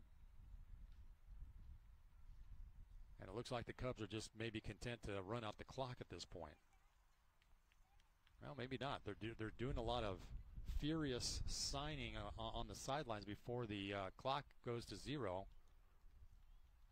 And they do get the playoff, and a toss now by Adams looking down the middle. Incomplete. And that'll close out our first half of play. So as they head themselves into the locker room, it is a 56-8 advantage here for the Cubs of Riverside. Boy, did they flex their muscles or what? California CSDR Riverside took care of business like none other, and it was from the get-go. I mean, it was score, extra point. I mean, they were darn near perfect. Other than a couple penalty calls, that was a perfect first half. Yeah, the penalties, again, were kind of the issue that the Cubs have had to deal with here throughout this first half of play. But nonetheless, from an offensive standpoint, man, did they look real strong. And not surprising at all, they are living up to the billing so far here on Riverside TV. Yeah, and you have to play this kind of football because, the score, they're 56-6. But this is a team that is, like we said, they're on a mission. And they have to play hard, and that's why, the score is lopsided. It'll be running in the second half, but they want to get better because their ultimate goal is that CIF championship. Well, I think we're going to head ourselves into the locker room. Once again, Riverside with that huge advantage, although it looks like we're trying to maybe grab an interview or two before we head ourselves into halftime. So Nick Rice is now down on the field with the duties on that. Pep Fernandez had to head off to his hosting duties for the night, so we'll hopefully have somebody to grab before they head into the locker room this afternoon. But boy, this team again flexing its muscles in the first half of play. We're going to take a short break. We'll come back and talk to Nick Rice momentarily. You're watching all the action here on Riverside TV. California leads the nation in railroad trespass-related fatalities. In 2021, there were 243 trespass casualties in California. Trespassing is one of the most challenging safety issues plaguing California's railroad corridors. In Riverside County alone, there were 19 trespass-related casualties last year. But the positive news is those numbers have dropped over the years because of the efforts of California Operation Lifesaver and partnering agencies like RCTC and Metrolink. We can all help reduce trespass-related incidents even further if we never trespass on railroad property for any reason. That means no biking or walking near tracks. Railroad property is private property. The only safe place to cross train tracks is at a designated crossing. September is Rail Safety Month. So please do your part. And whenever you see tracks, always think train. And stay off, stay away, stay safe.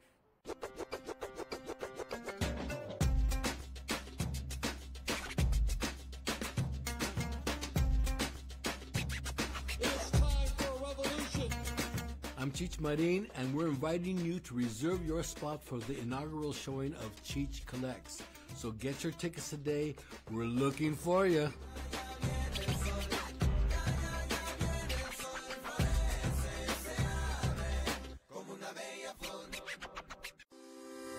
Live local. Help support your favorite businesses with the Shop Riverside Community Card. With over 200 Riverside businesses giving exclusive discounts and offers to community card holders, there's something for everyone. Participating organizations sell these cards for only $15 each, with $10 going straight back to the organization itself, making the Shop Riverside Community Card a fantastic way to support your favorite local group. For more information about the Shop Riverside Community Card and to find participating businesses, please visit shopriversidenow.com. And don't forget to live local. Shop Riverside.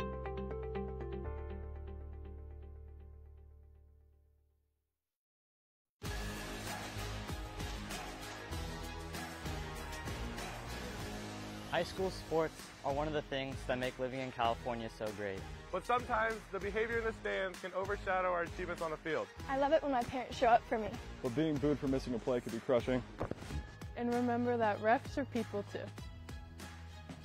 They're trying their best to call a fair and correct game. Hey, and enough with all the swearing. No one should feel insulted or ashamed because of their race, ethnicity, or gender. We should be able to hold our heads high after the match, win or lose.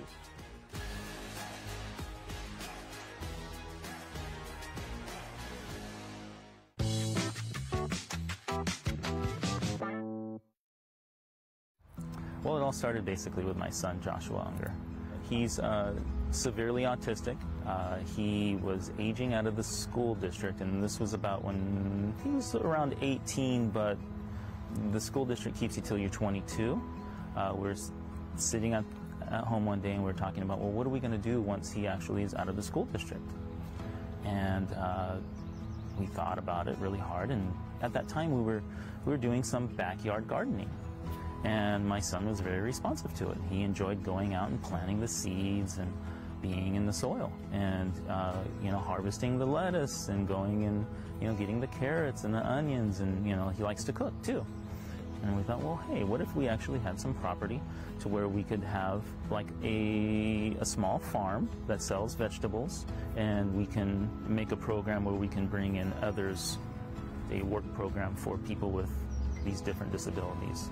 Ultimately, what we decided to do was just start looking in the Inland Empire area for a piece of property that would work for that. And, we found the Greenbelt.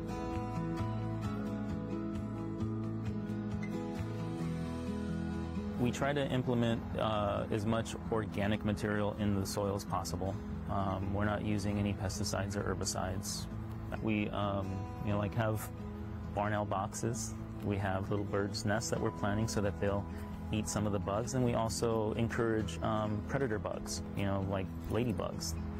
Our operation is at that point where we're turning a corner.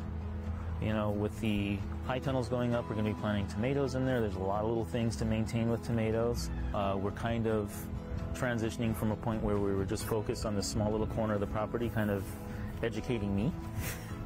And then now that we have some systems in place that I feel are successful, we're going to expand that across the center part of the farm here, and we're going to be putting in a little farm stand that we can sell some of these vegetables with, and that will provide additional tasks for the workers with disabilities to fulfill.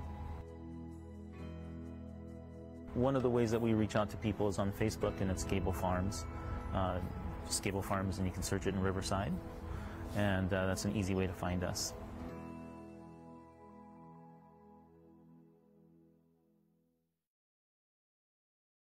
My daughter had an issue at school where another student on her campus, specifically in her class, said some derogatory things about people of color, specifically black people. Although Riverside is a great place to live, it has shadows and it has corners where hate lives. As a result of that, my daughter was hurt that day, and we needed to put a voice to it.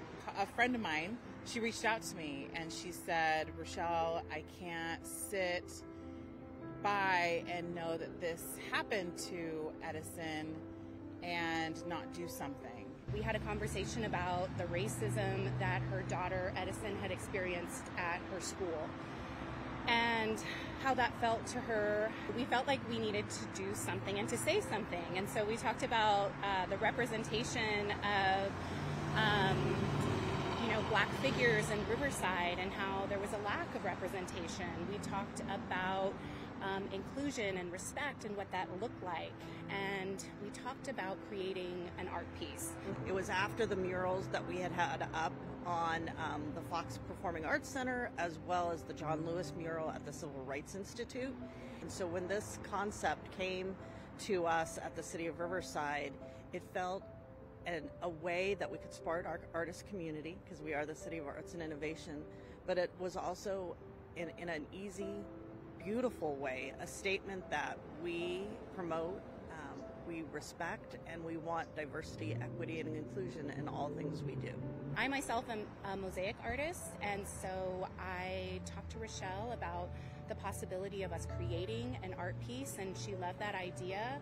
And soon Shay Tracy, who is also an educator, so we three are three teachers. We started out on this endeavor to create this piece together and enlisted 14 artists to create the piece that you see here today. As at that time, there was so much happening in the culture, in the world, surrounding Black Lives Matter, and some of the protests in terms of the police brutality that was happening, that I just felt I needed to do something as a mom of two boys.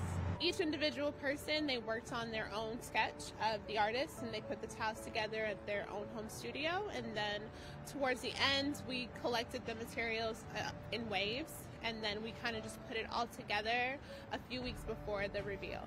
I want them to feel the love and intentionality that we put into the mural. I want it to awaken a curiosity about all of the people who we included in the mural, and to just get people to understand and to have more interest in Black history and in these contributing members. As the City of Arts and Innovation, this was a really beautiful step towards including art pieces that are public and that are representative of everyone. For the community, I hope that it shows that in being authentic and real and transparent and sharing our stories, great things can come out of it.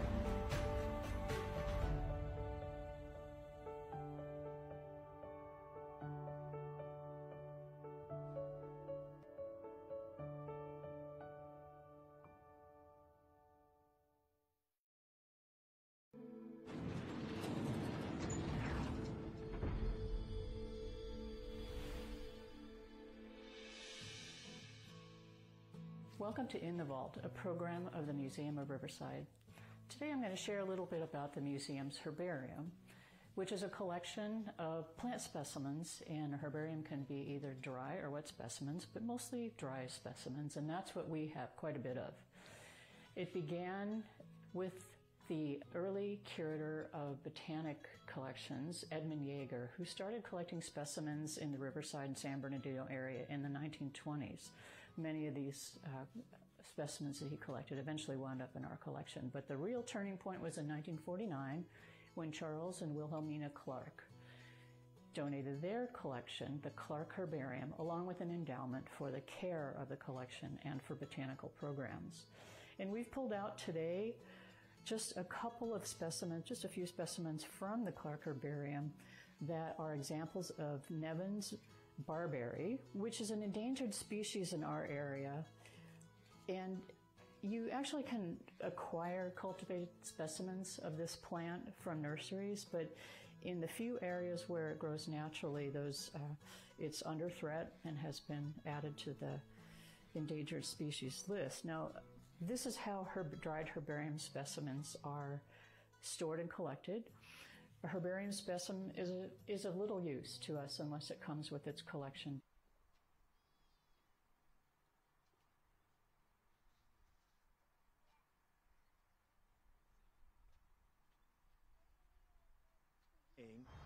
Was due to the success from last year, was that something that you're thinking about doing this year, adding out-of-state schools to your schedule?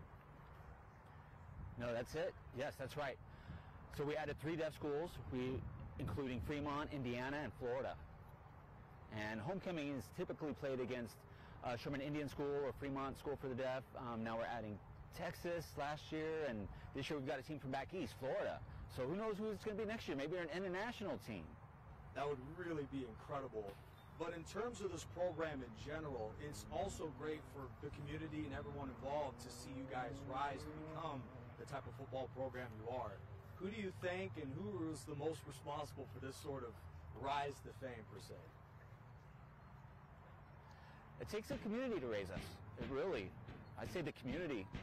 We have some outstanding coaches. Specifically speaking, Keith Adams, our head coach, who's been working so hard. I've known him for a long time, and he's really helped develop this program again. It takes a whole school, the community, to make this happen. We're joined by Athletic Director Jeremiah Valencia. So, moving forward the rest of the year, this is an incredible program. How do you guys stay on track? How do you guys keep winning ball games? The players? It's not us, it's the players. Actually, our offense. So when I became athletic director, we started our weightlifting program. We had one in place, but not as strong as it used to be. So before, we only had 5 students showing up the first 3 weeks. And I see that those numbers growing, the belief. They see the wins. They see the culture changing. It's a winning culture. So we have a full team effort. Not only football players are doing it, now we have volleyball players. And the key is our offense. And that's going to produce an outstanding season. I do hear from the grapevine, Jeremiah, about there might be some improvements to the stadium and to the campus in general. Could you elaborate on that? The rumors are out there. So we're supposed to be receiving $43 million. Will we? I don't know. I hope so. We'll have a new football field. We're going to have a new track. We'll have a new soccer field, baseball field, softball, including lighting. And we'll have the press box ready to stand in. So we'll see. That would be incredible. Jeremiah, not just with the football program, but we've been interviewing several folks from other sports. What can you say about your status and, the successes of the remainder of the programs in the athletic department? We had an outstanding girls basketball team. They made it to CIF, into the Sweet 16, or the Elite 8 actually. They did great. Unfortunately, we lost 5 seniors, but I think this year should be a good one too. Volleyball is looking pretty good. We started out 5-0. We've had a few losses, but we have a really good team, and it's not only our football that's leading our athletics. Jeremiah, we're really, really glad of all the work you've done and this incredible program. We'll be here for a few more games this year. We're excited to see you guys compete. Yeah, come as often as you can. All right. Thank you very much, Nick Rice and Jeremiah Valencia. Guys, back to you.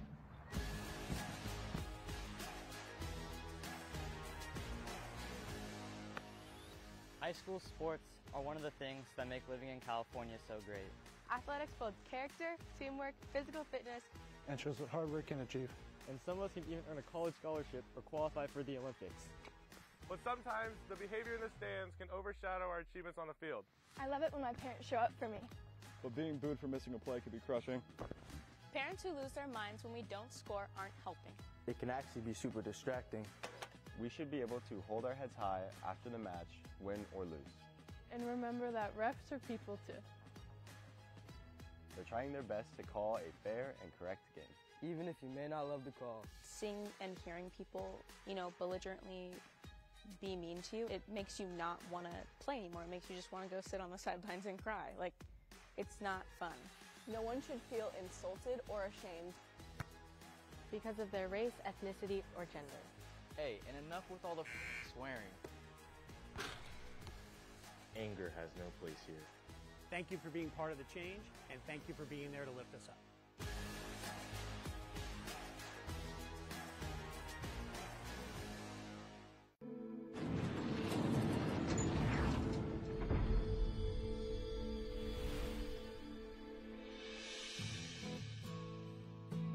Welcome to In the Vault, a feature of the Museum of Riverside. Today we're going to be talking about something fun and games actually. The museum has quite a large collection of games dating back to the 19th century. A small selection of them will be featured in a new exhibition at Heritage House to open in early September of 2022. One of the games we're going to include is this one, which we discovered recently in our collection storage vault. We looked up its records, and the records weren't particularly illuminating as to what it was, and none of us recognized what it was. So while we did some research and pondered a bit, we still didn't turn up any information. But we were fortunate to have some good luck in the form of putting out some images and information about this piece to an international network of game collectors and game historians. Luckily, very quickly, we got an answer back from a collector in Germany who informed us that it's a whist counter, that's W-H-I-S-T, which is a card game related to bridge, which was played quite frequently in the 18th and 19th centuries. You may imagine gentlemen and gentlemen's clubs in London playing whist in the 19th century. It's often referred to in novels, for instance, by Anthony Trollope. But today, the game is not played so very often, and there are other games in the collection that we'll be including that, again, are not played so very often, but that's a pity because many of them are quite fun, and it's a great way to start conversation and spend some time with friends and family. Now, this piece, as a whist counter, I would imagine that each of these pieces is used by the card-playing team to keep track of their score in some way or to indicate. So, for instance, this little item here indicates whether your trump card is one or the other. So this is kind of a fancy way of keeping track of where things are in the course of play. It's a satin-lined velvet box, quite extravagant, and those researchers in Europe who helped us identify it indicated that they had not seen one quite so extravagant, wrapped in velvet, lined in satin. So we're quite pleased to be able to have this. It's been in our collection since 1967, but again, it came as an unknown object from its donor. Again, the opportunity to use something as small as this to track the scoring of a card game is something.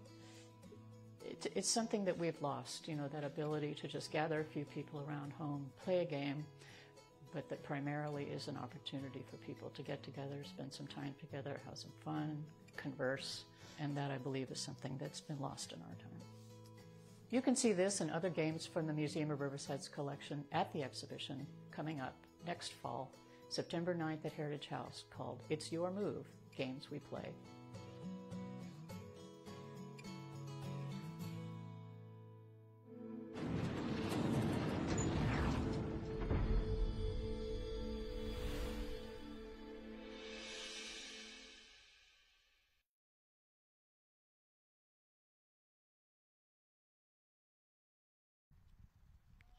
Hello.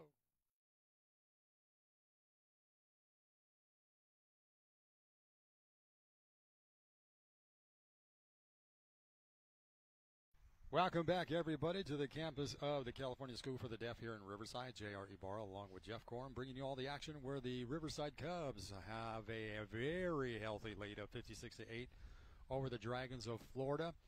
Very dominating first half performance here by the Cubs, Jeff. It just nothing really went wrong except some of those penalties that were kind of the nagging aspect of what happened for the Cubs in that first half. Yeah, and I think they'll probably look back at the film and say, we're winning this game, handily, but against better teams, we can't have mental miscues, and I'm sure Coach has told his team there that at half. They have to play, in these kind of games, you have to play smart. For one, you don't want guys to get hurt. Right. And two, you want to play fundamentally sound football so that when you do play in those tough games, it will benefit you instead of hurt you later on. Little bit of daylight there towards the end of the second half for Florida. They were able to get into the end zone with some passing, if you will. Like I said earlier in the game, I was not expecting them to throw the ball a whole lot, but they wound up having to go to that aspect of their offensive diagram to make things happen in order to try to keep up some sort of a pace here with the Cubs. Yeah, because the Cubs said, hey, if you're going to run, we're going to put 11 men in the box. Yeah. And we're going to make you beat us in the air. Uh-huh. And that is something that, I think is to the strength of CSDR Riverside and to the detriment of Florida. The Florida team came out all the way from, 3,000 miles to play this game. And I'll tell you what, they can't hang their heads because they are playing. I'm going to go out on a limb saying the premier deaf program in the entire country. Yeah, no, I think there's no question about it. And not just in the country, but also one of the strongest 8-man teams in Southern California, Southern section, is right here with Riverside. Oh, I think they've circled that, the date of the CIF championship. Yeah. And said, hey, we're going to make it our own this year. I know they're trying to do that one game at a time, but that is truly in the back of the minds here of the Cubs and their coaching staff. Yeah, and it sounds cliche, but you have to dominate in order to be that to get to the level of success that they want to be at. Is that they have to play dominant football, mistake-free football, and they have to play their game. So I understand the score here, and we'll see probably a little bit of a difference here in the second half. Sure. But the main thing is to keep everybody healthy and to just continue to get better as the season goes on. When you think about it, I know some people might say, oh, they're running up the score, but on the other aspect of it, you're kind of giving notice to your opponents coming down the road that, hey, this is what we're capable of. This is what we can do against you. It almost acts as a mental challenge for the rest of their opponents as they head into league play. It does. And it also, the fact is, if you have a team, and most 8-man programs are very small in Yes. size. Mm-hmm. Sometimes you'll have 20 kids on a team, and a lot of times they don't have JV or freshmen. So the kids that aren't playing are underclassmen. They're going to learn from these older guys. But you can't go out as a coach, and I've coached for a long time. You only have, say you have 16 guys that actually play. Mm-hmm. You can't say, hey, don't go out and play. You got to play hard no matter what. Right. And that's, I think, the scores get so lopsided in 8-man football because you are playing essentially your starters the whole game because of the small size of your team. Right, and we've seen that essentially with Adams. I mean, he's been not afraid to throw that football and throw it long through a better part of the first half and coming up with some touchdowns and putting up scoring on the scoreboard here. So it's just like they want to keep that well-oiled machine moving forward and not have any hiccups as they head themselves towards next week as league play will get started off and hopefully get themselves into a CIF playoff run. Yeah, they don't have the luxury of having 65 guys, 3 different teams. In a game like this, in a normal situation, right? You bring up your JV and your freshman guys, and you get them in this game to play. But it's not that the scenario just doesn't fit. And so, if you're watching the game, you go, "Wow, they're killing them." Yes, they are, but it's just the way it's going to happen. Because there aren't as many players on the field. Right. Just about ready to kick off here. The Cubs will be kicking away here to the Dragons. Great to have you along with us, as we haven't had confirmation yet, but we think there's going to be a running clock in the second half, which means, according to CIF rules, if there's a score that's just a little bit too one-sided to try to make things hurried up in terms of the time clock, we'll see if that will be enacted here. And it prevents injuries as well. Correct. In fact, there's discussion going on along the sideline there. I believe that could be the discussion going on with the referees and the coaching staffs, especially with the coaching staff of the Dragons. A nice little interview with Mr. Valencia at halftime.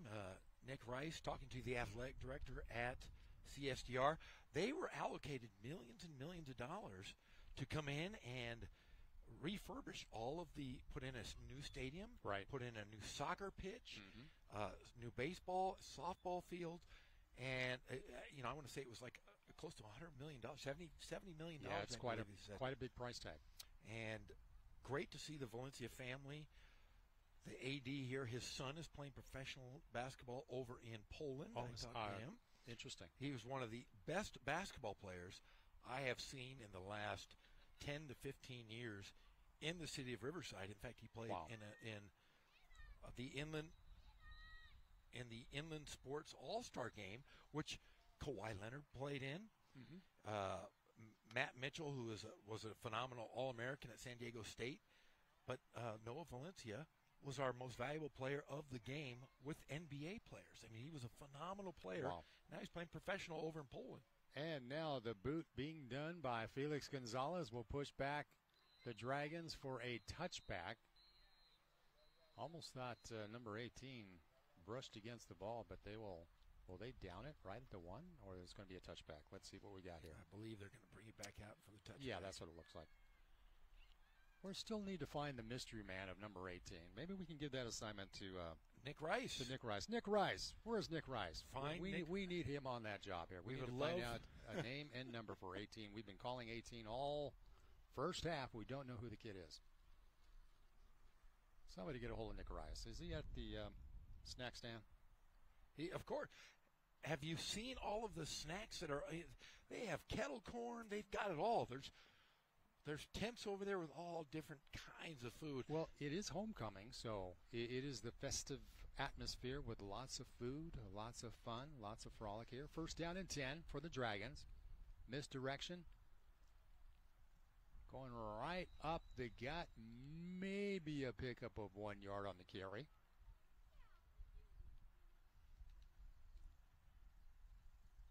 Take another look at this.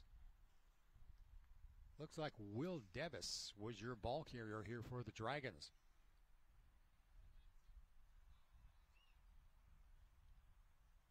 Pickup, we'll call it maybe a yard, really a very short yard on that. But I would think that the Dragons may have to go back into that mode of passing the football here. I was told they're going to build a press box for just you and I for next year. Will our names be on it? Maybe. We're going to be in the movie. We might as well. That's true. Looks like we may have a fumble and recovery here for the Cubs, and yes, it is a turnover. So not a great way to start off the second half, as it looks like there might have been a mishandling on the handoff, and just like that, the Cubs of Riverside come up with a rock very close to, actually they're in the red zone. Alfredo Baltazar coming up and making a key defensive play here for Riverside. And the clock is actually stopping, so maybe they've... so we're not in a running clock. Maybe they said, hey, we flew all the way out here. We want to play.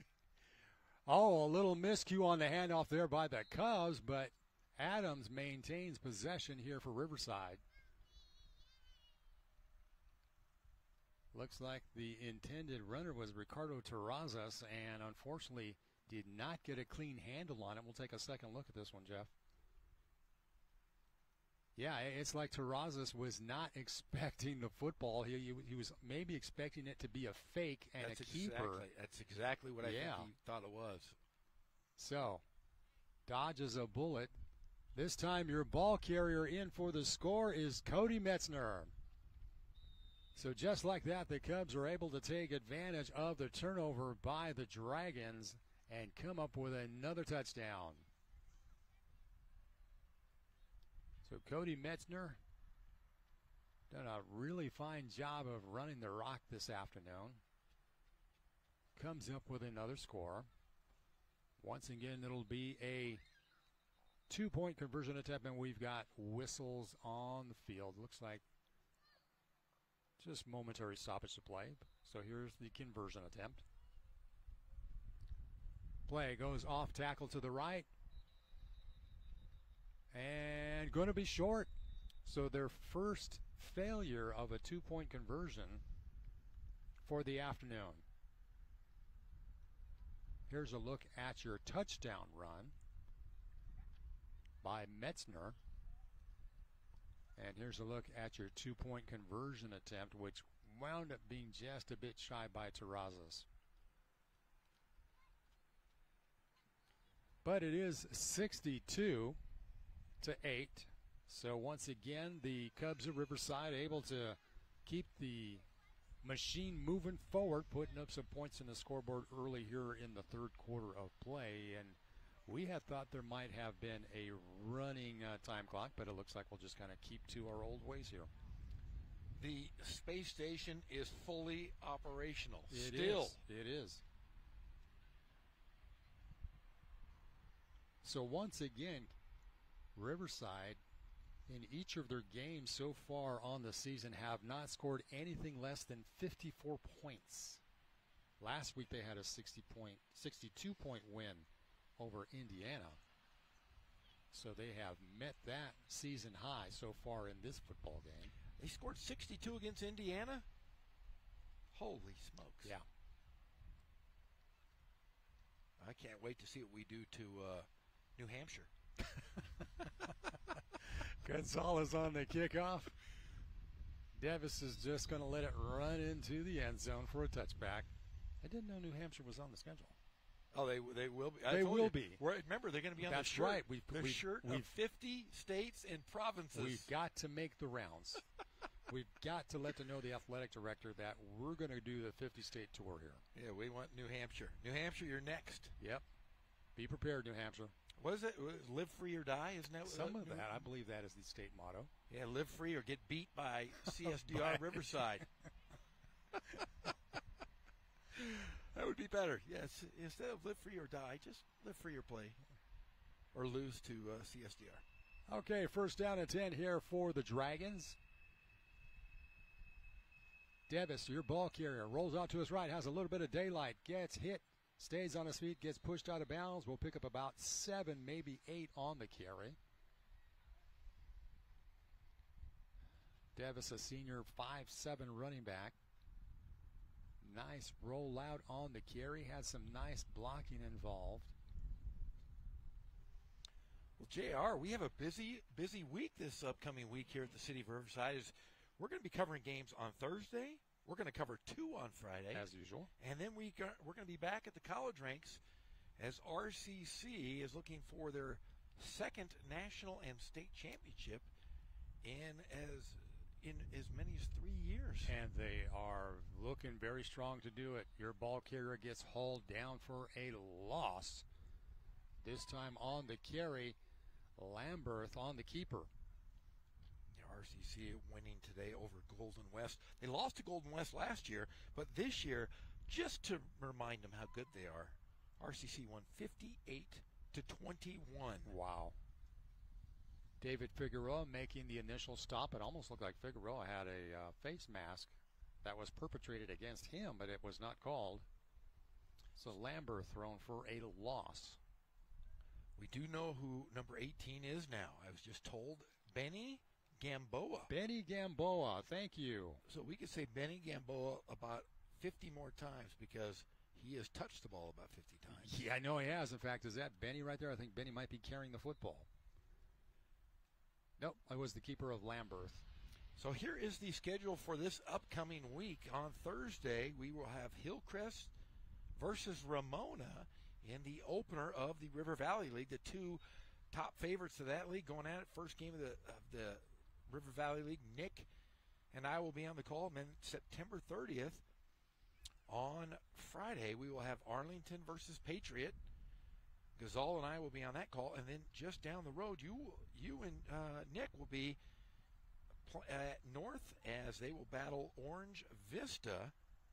Orange Vista right now ranked in the top 5 in CIF. So a big-time game for you guys next week. Yeah, I'm looking forward to that game. I mean, we were at the North game last night as Gamboa, Benny Gamboa, number 18, on the carry. Maybe gets a yard or 2 out of this one. And I was just told there is no running clock, and we guessed why earlier. Because they said they flew all the way out here. They want to play a full game. Yeah, absolutely. You know, that's kind of fair, if you will. I know they're losing pretty dramatically at this point, but they want to come out here and play some football.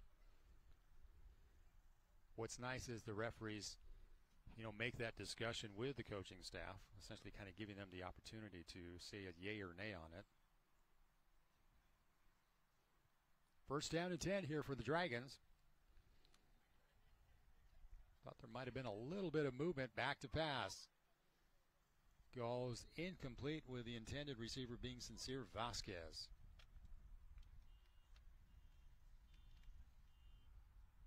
Yep, so a lot of great football coming your way next weekend here on Riverside TV. So you can keep it right on the channel starting from Thursday through Saturday. And October 1st, RCC versus College of the Canyons.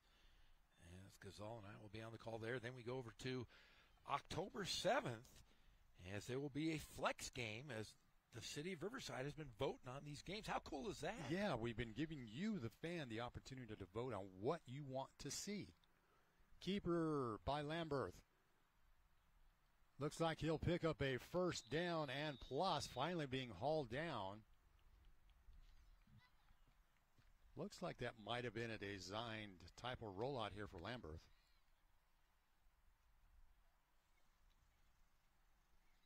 So it moves the chains right to about midfield or just beyond midfield.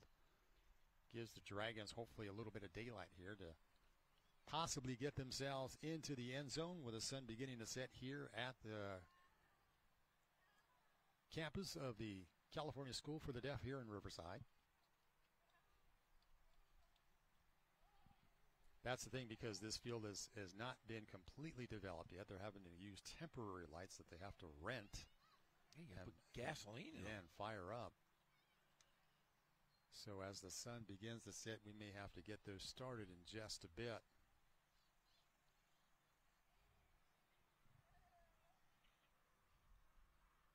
Nice little breeze coming in finally. Yeah, it's finally beginning to cool down just a bit. Oh, a little bit of a mishandle, misdirection. This will be a loss of about 8-9 yards. Will Davis, you'll see the miscue on the handoff. A little bit of trickery like they do right there. Looks like Davis was actually trying to hand it off to Gamboa, and they just dropped it on the turf. Actually more of a loss of about 10 yards, so now it brings up a 2nd and 20 scenario here for the Dragons.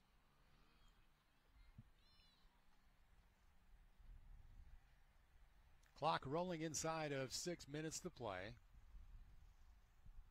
Once again, a running play. Gamboa, your ball carrier, gets turned around. There might be a flag for masking. I believe that will go against the Cubs of Riverside. So that'll be the 2nd masking call we've seen this afternoon, Jeff. Yeah, and that should push him past the first down here. Yeah, exactly. Good call from Mr. Jensen, the bearded wonder. The other referee talking to Ron Wade. Yeah, that is not Tom Hanks. Yeah, this is Mr. Jensen. He is a longtime friend of mine. I said, hey, what's going on with the beard? I said to him before the game. And he said, no joke. He goes, I get to play Santa. And I said, no joke. And he goes, yeah, I'm Santa over in, I think he said in Corona. And then he does some nice parties. And a great man, a great member of the community here in Riverside. Look at that beard. That's pretty beautiful cool. Beard. I'm going to have to put in my request before the game ends here. Stacked up right at the line of scrimmage. Lamberth, once again, your ball carrier on the keeper. Yeah, one of the nicer men. He's been a referee for years as well with Ron Wade. Got to give credit to these guys in the zebra stripes. It's a tough thing to do. Look at that. Look at that glorious beard. That beard. He doesn't have the belly, though, for Santa yet. Yeah, we probably have to stuff him a little bit. I'll give him all. We're going to have to if he put comes him over to my house, I'll feed him well. Look at that.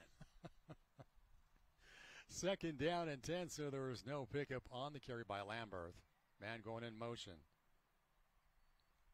Gamboa turns the corner, maybe gets about 3 to 4 on the carry. Pushed out of bounds by David Figueroa.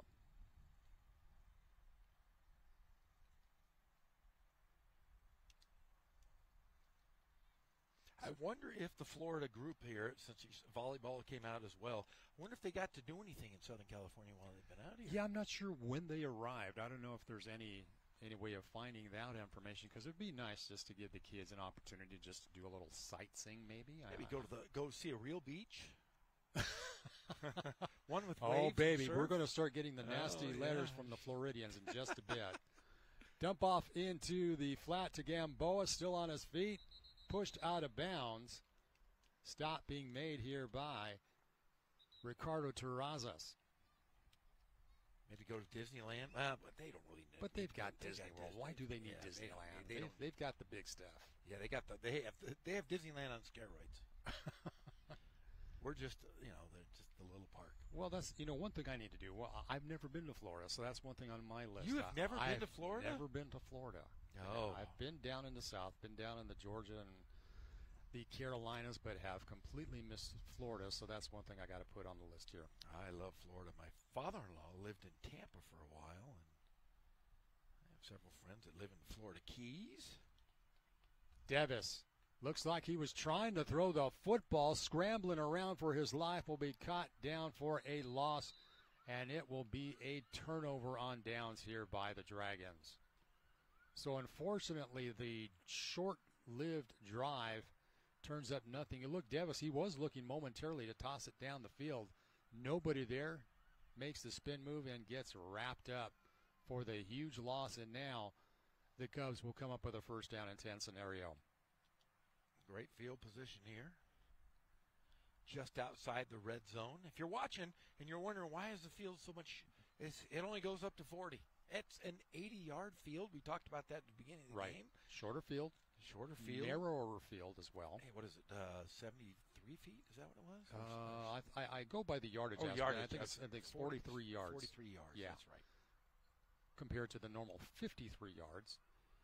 Give goes right up the middle. Bit of daylight. Continuing on his feet, well down the first down marker.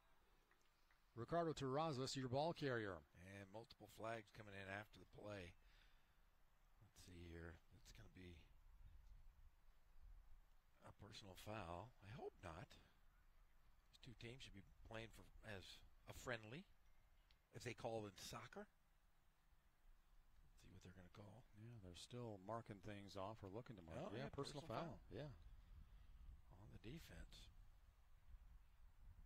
So this will give some extra added yardage, which really the Cubs kind of don't need at this point. And the Dragons don't have the luxury of giving it away like that.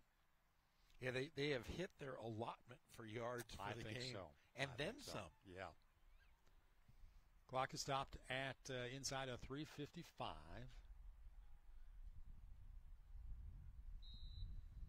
Now the breeze is beginning to kick up a little bit. Feels kind of nice. Hopefully my house at home with no air AC is getting some wind. First and 10. Devin looking to pass. Dumps it off with a man wide open for a touchdown catch made by Darius Zaremka.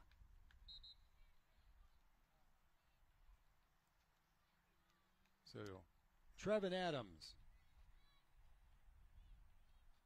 comes up with another passing score. Trevin Adams has had a game that most people would love to have stats for an entire year. Think about it. It is. I mean, we've talked about it early on. Just by himself, he has generated over 1,280 yards of offense, which surpasses many high school teams, let alone individuals. Okay, so let's figure this one out. I'm going to 1,280 yards. 1,280. Intended on the two-point conversion comes up nowhere on this one. I think we'll take a second look at the touchdown. Nice little play-action move as Adams tosses it to Zaremka. Comes up with the score. Now pushes it to a 68-8 contest in favor of Riverside.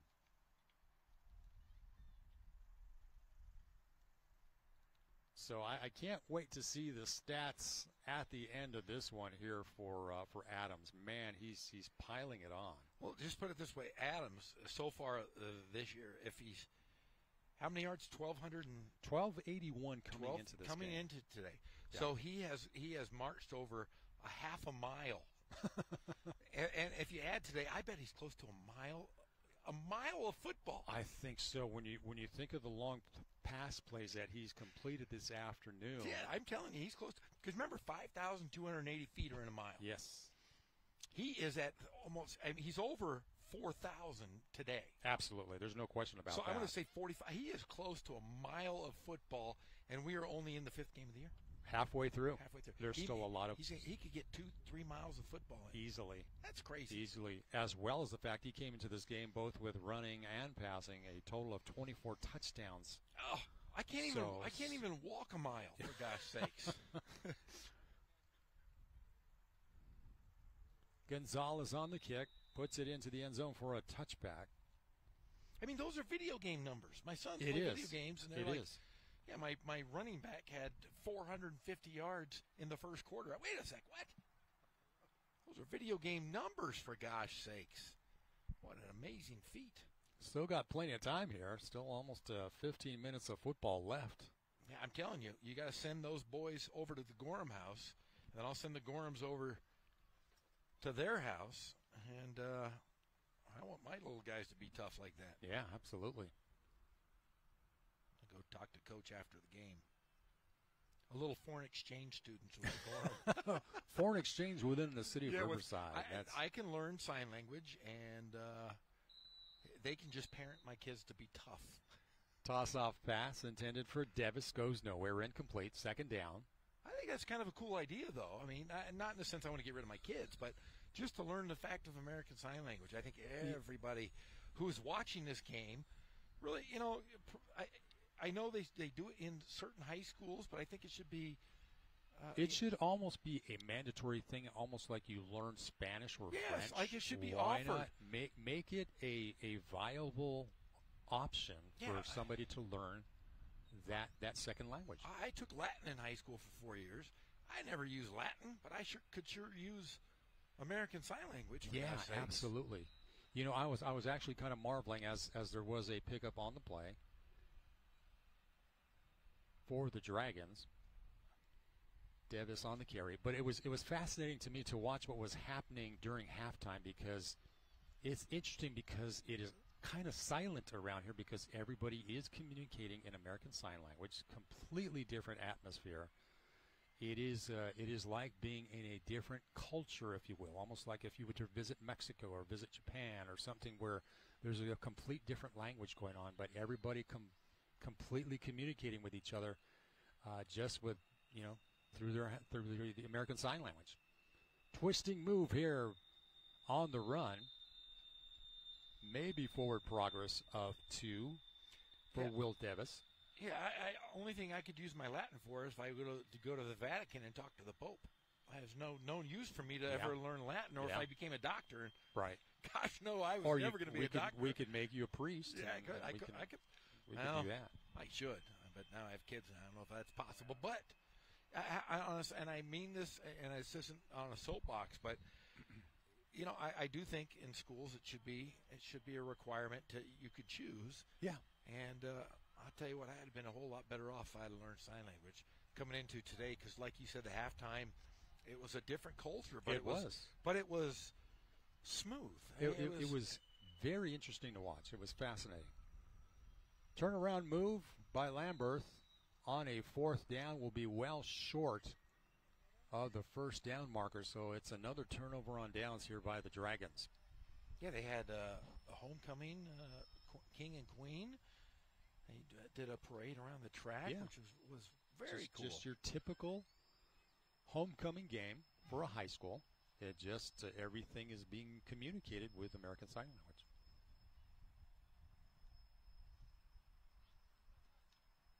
And you know what? It's amazing. I would imagine there's a lot of people in Riverside who don't know that this community is here, essentially. Yeah, it's a great forum for not only to watch this great football, but just to know that CSDR is here and has been here for so many years. Yeah. And the successes that come out of the school, it's incredible. It's just an incredible storyline that I think they're making a movie about it for a reason Yeah. because it's so inspirational. Exactly. Adams on the carry, picks up another first down here for the Cubs, so puts themselves ever closer to putting some more points on the scoreboard. Terrazas, your ball carrier, whistles on the play. Terrazas just keeps the feet moving. We'll see what the call is. I'm gathering there might be motion. Yep. Motion on the play against the Cubs, so that'll bring that one back. Great look at the great Ron Wade. Yes, as was spoken about, there is a movie in the works about this team. I can't wait. I'll be watching it on Disney with my family. Yeah. Can't wait to see Brad Pitt playing me, Jimmy Smits playing you. There you go. It's just a cameo for those two guys to show up. And, we'll put a phone call in. I'm sure they'll do it. Yeah, I would imagine. Adams on the keeper. Gets brought down by Gamboa. One of the first times I think we've seen Adams brought down behind a line of scrimmage here. Not often seen. No. Nice wrestle move there. It's almost like steer wrestling by Gamboa. Going wrestling out in the rodeo circuit. Yeah, absolutely. Inside of 30 seconds remaining in the third. Terrazas, your ball carrier, nothing but green, has to elude one defender, finally gets wrestled down inside of the 5.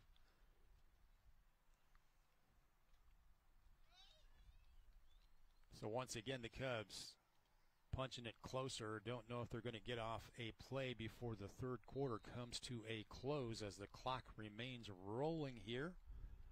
And that ends the third quarter of play. So as we head into the fourth quarter, it is a 68-8 lead by the Cubs of Riverside over Florida. Very dominant performance. They are right on the cusp of putting another one into the end zone here to get themselves into the 70s as far as a score. And that'll be their highest score. Actually, 68 is their highest of the season so far. And this one will put it even further into the ranks. They did have a 78-point ball game last October against Desert Chapel, where they beat them 78-18. Also, way back in November of last year, they had a 70-12 clubbing of Santa Clarita Christian in the playoffs. So they're very capable, and they've been in the 70s before, so it's nothing new for these guys. No, it's like a basketball score. Look at the beautiful view we have today. Beautiful day. Might have been a little on the warm side, but hey, it's late summer here in Southern California. This is what you expect in September. And remember, this month is Rail Safety Month. See Tracks, Think Train. September is Rail Safety Month. Visit OLI.org for more information about railroad safety. Absolutely. Very important. We do have various railroad crossings here in the city of Riverside, so please be aware. Third down situation. Terrazas, your ball carrier, gets hit right just past the line of scrimmage, but he's in for the score. So a nice mix of ball carriers we've seen throughout the afternoon, and now Terrazas gets to be part of that action. Ricardo is a senior, so getting his opportunity to punch it into the end zone. Once again, Cubs will be looking for a 2-point conversion. Now sitting at 74 points, so they have surpassed their highest scoring of the 2022 season. When was the last time you saw a 74 put on a board? In a basketball game. Exactly.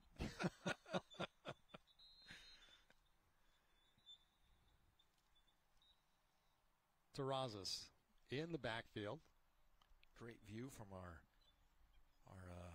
end zone cam there. Yeah, looks great. Yeah, that's nice. Looks very nice. Well, looks like we have a change at quarterback as well. Gio Visco is now going to take the snap on this one at least. We got to train somebody. Yeah, you know, to take over the mantle. Well, Adams needs to maybe sit down and ensure that he's not injured or hurting as we head into league play starting next week. You have a substantial lead like we're seeing right now. He could be tired. He probably just say, "Dad, can you take me out of the game?" That's true. This brings up an interesting question. What do you call him when you're out on the field? You call him coach, you call him dad? That depends on if you're doing well. That's true. Visco will take the snap, back to pass, look into the end zone, and it is caught for the score.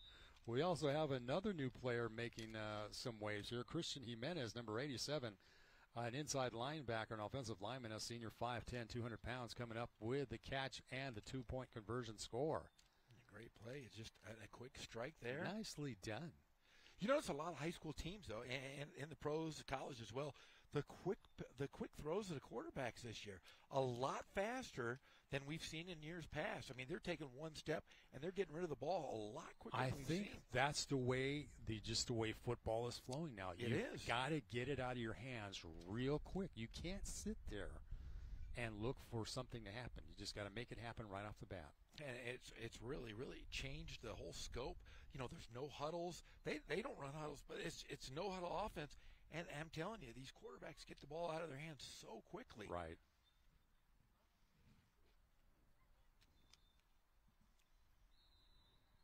So I don't think there's any kind of injury situation for Adams. I think they just want to sit him down and let him rest the remainder of the afternoon. I see him standing up on the sideline, so there's no issue with him at all. Get some ice on that shoulder. Oh my goodness! Yeah, for the amount of throws he's had for the afternoon. And give him some flip flops. Those feet have to be sore. Give him an ice bath. So it looks like potentially we'll see Visco the remainder of the afternoon as your quarterback here for the Cubs. On the kickoff, Gonzalez sticks it into the end zone for a touchback, and the Dragons now will operate with a first down and 10. Now, you and Nick Rice, when you guys work together, you guys have like player of the game, I see at times. We do. I mean, last night, I forget his name, Ulaga Paella from North. Oh, I'm probably mispronouncing his first name. Looks like we'll toss down to the sideline to Nick Rice. So, Nick, take it away, Nick. Timeout, White. JR, that was really bad. Uyungalale. Okay? Anyways, so I'm joined by Alexandro here. He has been not just a valuable player, but also a coach for the program for a long time. Alexandro, what has been your role over the years with this school? So currently I'm a defensive statistician for the boys now. I'm a former coach, and I really am enjoying this team's success, especially building on what we did last year. Yeah, as a statistician, there is a lot of interceptions and takeaways that you guys have had, and it's got to feel pretty good seeing this program rise to where it is right now. Yeah. Seeing the boys every week playing in different positions, like every time I'm putting down my stats, it's never the same guy collecting all the stats. It's all the other boys as well. It's a pleasure to watch them all grow and develop. And you've been around as a coach and as a statistician now for a long time. What's the difference between these guys that you see playing now versus when you were playing and when you were coaching?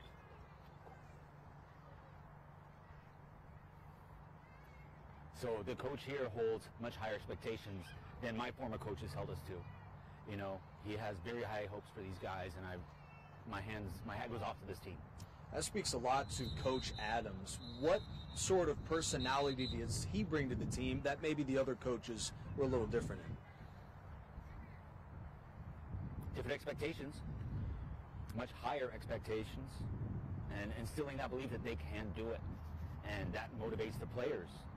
Some of the previous coaches lacked that motivation, and I believe that's the key, motivating the players to succeed. So, Alexandro, you saw this club come on the doorstep of a state championship last year. What does this team need to do to become champs this season?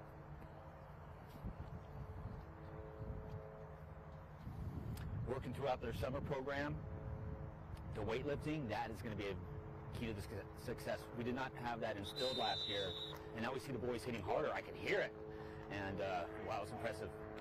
Alexandra, thank you so much for your time. Thank you. And for the rest of you guys, it's really been an incredible experience seeing all of these players and all these former coaches and their experiences. And all to say the same thing, this is a special time to be a member of the Riverside Cubs. Guys.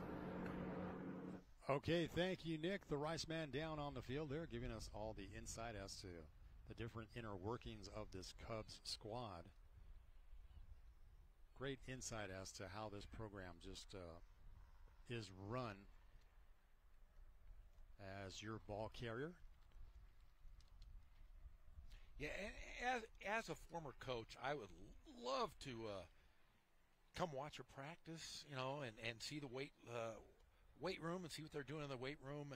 I mean, obviously they're doing everything correctly, and I think a lot of other schools maybe should come down and see what these guys are doing down here. You know, there's one thing we've not really talked about, and I've seen this in a few different interviews with the kids and with the coaches, and that, the Cubs think that they have the advantage because of the hearing impairment of the visual acuity.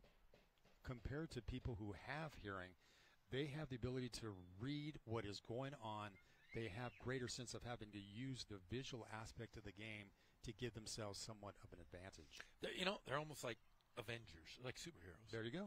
Honestly, it sounds silly, but honestly, I mean, like you said, you have to be more aware, almost acutely more aware of what's going on all the time. Absolutely, since you do not have that ability to hear the sounds of what's happening there on the line of scrimmage, the way you utilize your visual aspects is pretty tremendous. And looks like we may have a fumble, or no, just a loss and another turnover of downs. Your ball carrier was France Velbrun. And now the Cubs will take over on downs in really good territory here. But yeah, in some ways it does make sense because they have to rely so strongly on the visual aspect of their senses that maybe they can read a whole lot more as to what is going on with their individual defenders and the team that they're facing as a whole. Yeah, and I'd love to watch a film study with Coach and the team. I think that would be an incredible thing to see. Yeah, very insightful. So let's see if the Cubs can get themselves into the 80s. Catch is made and in for the score. On the catch, once again, we have Christian Jimenez making the touchdown catch.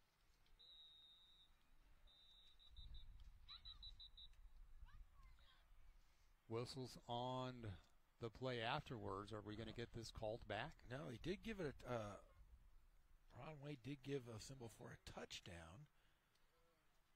So yeah, okay. Yeah, for some reason there was a little bit of confusion there momentarily, but Jimenez is credited with the touchdown. And they will once again look to make the 2-point conversion attempt. Terrazas, your ball carrier, easily pushes it in, and he's in for the score. We are now at 82 points. 84 points. 84 points, excuse me. I don't know if his scoreboard. If we keep going here, I don't think we have enough. We don't have room for triple digits. No. So if they go beyond, and it's like zero, they score like 103, and the other says 8. Hey, Florida can say they had a victory if they just took a picture of the scoreboard. That's true. But I want to know what the homecoming festivities are like here. I want to know what they're, I think Nick Rice needs to get in on this. I want to know if they're going to have a dance. That's true. I want to know all of the shindigs that are going on here. Is there a barbecue happening? Can we get in on the barbecue? Yeah, I mean, I'm always good for food.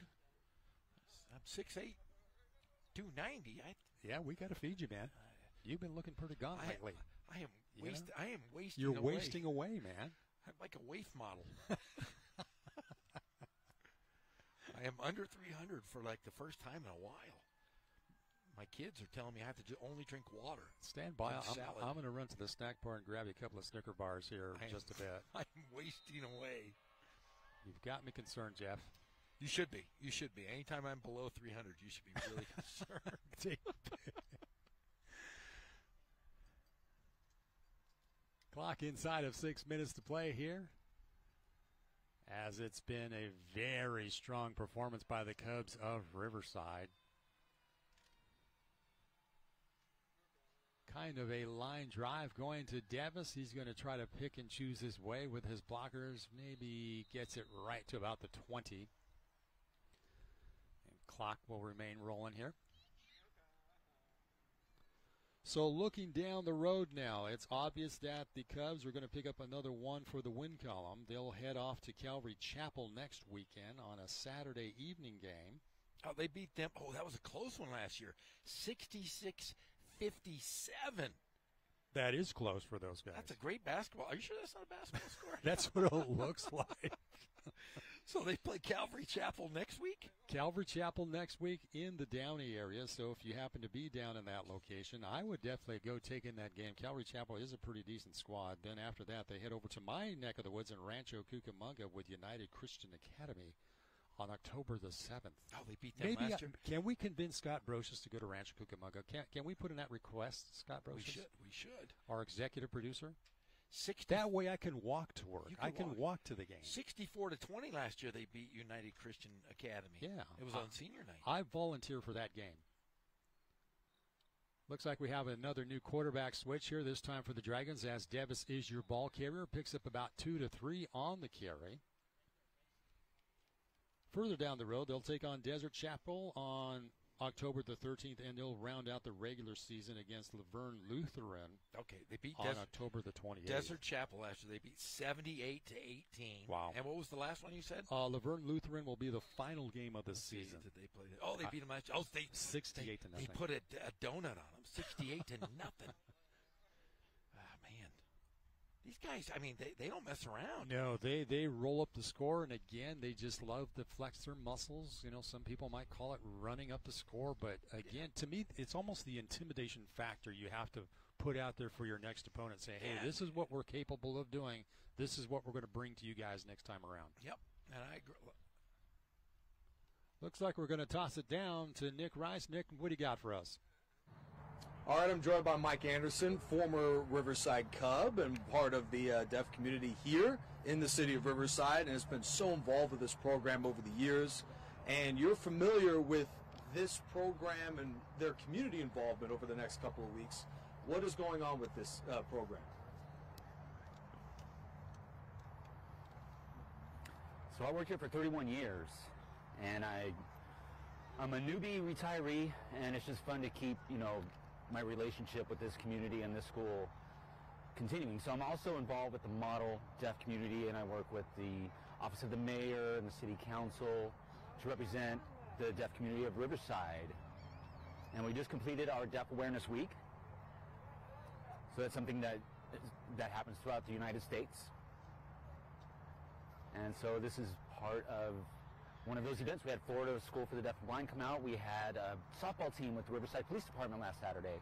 And unfortunately, we did not come out on the winning end. They beat us 9-8. And there's been multiple events going on. We had our museum. We had deaf painters and artwork.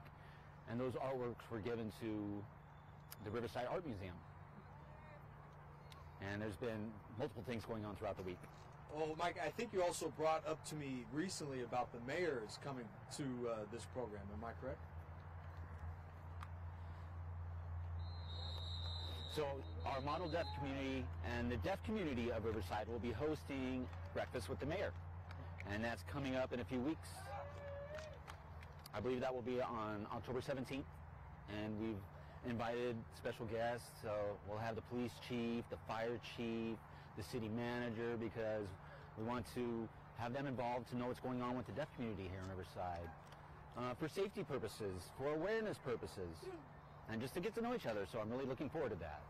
So Mike, with the program for 31 years, now retired, what's the feeling like coming to the football game, not as a worker, but as just a fan? I do miss the students. Watching them grow and flourish and become seniors and then graduate, and they always come back. I'm like, hey, my former students are now coming back to work with us, so it's really nice. It's a really tight-knit community. So yeah, it's just nice to see everyone again, regardless of myself being a retiree or an employee. Very fair enough. So now that the program is on its heights that we haven't really seen ever before, fresh off a trip to the state championship, what do you expect for this team for the years to come?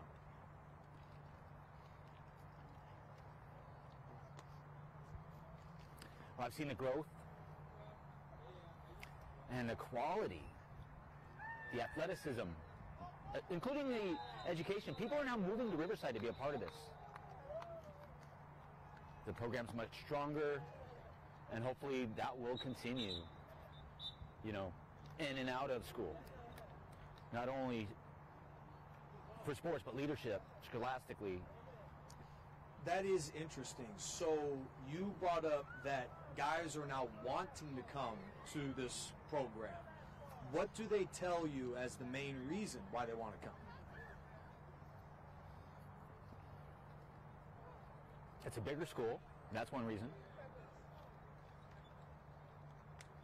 And some come from a deaf family, so they may want to come here for employment, and now their deaf children can attend here as students. So people move for that reason. Some people have retired, and they want to come move to Riverside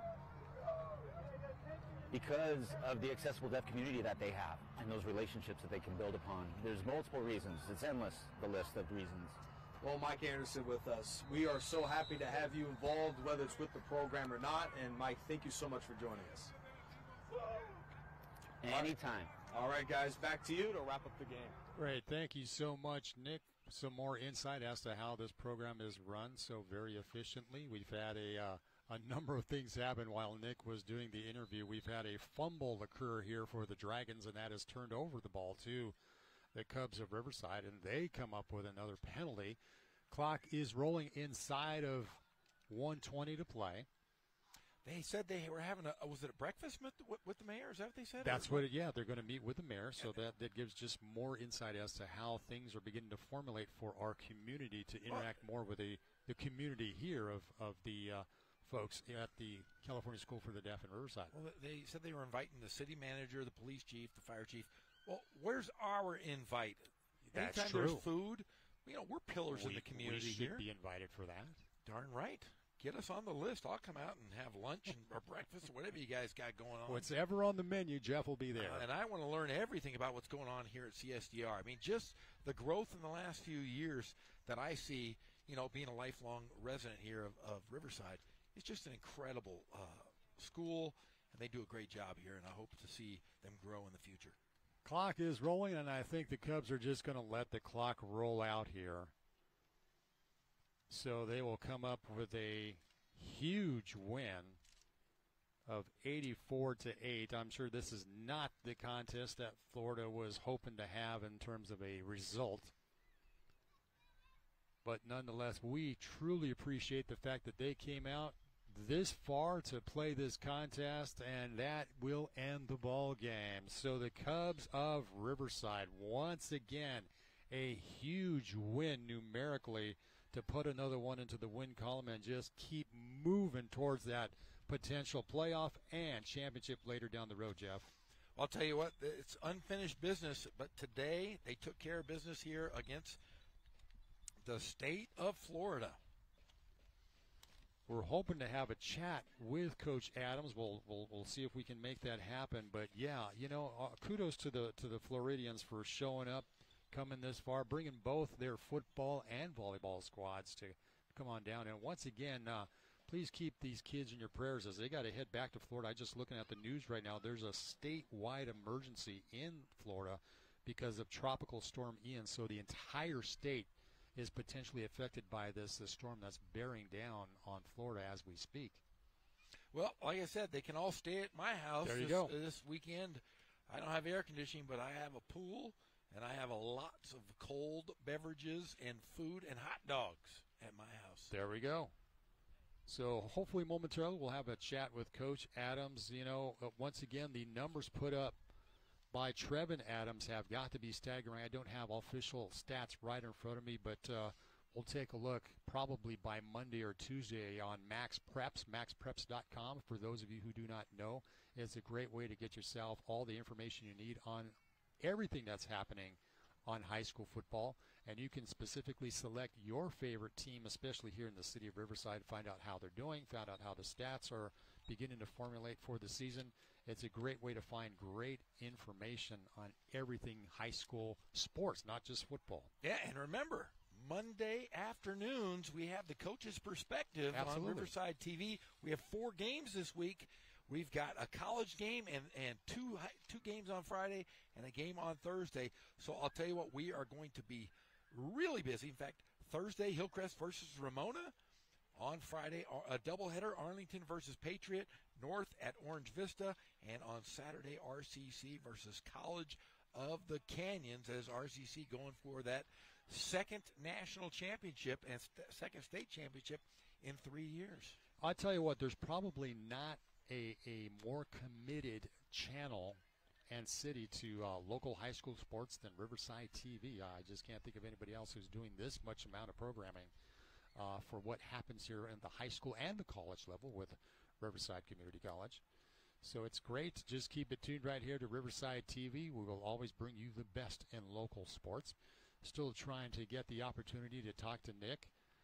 I think he's doing what he can to get Coach Adams here, but it looks like everybody's huddled around the team right now at midfield. It's celebrating such a huge win here on this homecoming evening. There you see the group of well-wishers, family, friends, I'm sure, on board here. Love to see what's going on. I imagine the coaches are talking to both teams. Yeah, absolutely. And thanking each other. And I'm glad that we didn't see any major injuries today. No. You know what was interesting, too, because of the heat, I was expecting a lot of people to cramp up, and I saw nobody really cramping up this afternoon. So it was great from the trainer standpoint that everybody was kept hydrated. There was no situation. There was no issues in terms of injuries or anything of that nature. Well, we're trying to jockey to get Coach as they're getting right in the middle there. Look at everybody. You know, another interesting aspect, Jeff, that we really haven't talked about, you consider the fact that this school is a K through 12, so you could develop players way early. Yes, you can. You know, that's a very interesting thought. You could develop kids way at the 5th and 6th grade level and start getting them ready for high school football. What do you mean the 5th and 6th? We are going to get those kids out from kindergarten on. Absolutely. Well, it looks like we may not get the opportunity to talk to Coach Adams. Are we? Okay, it looks like we're not going to have that opportunity because of technical issues, so we apologize for that because we would love to talk to Coach Adams, but it looks like the Gremlins have come out, Jeff, and looks like that will not take place. So, to wrap things up, it is a huge win here for the Cubs of Riverside with a score of 84-8. They move on towards league play, and another big round of football coming your way next weekend here on Riverside TV. For all of our award-winning crew, for Jeff Gorham, I'm J.R. Ibarra. Thank you for joining us. We'll see you next weekend.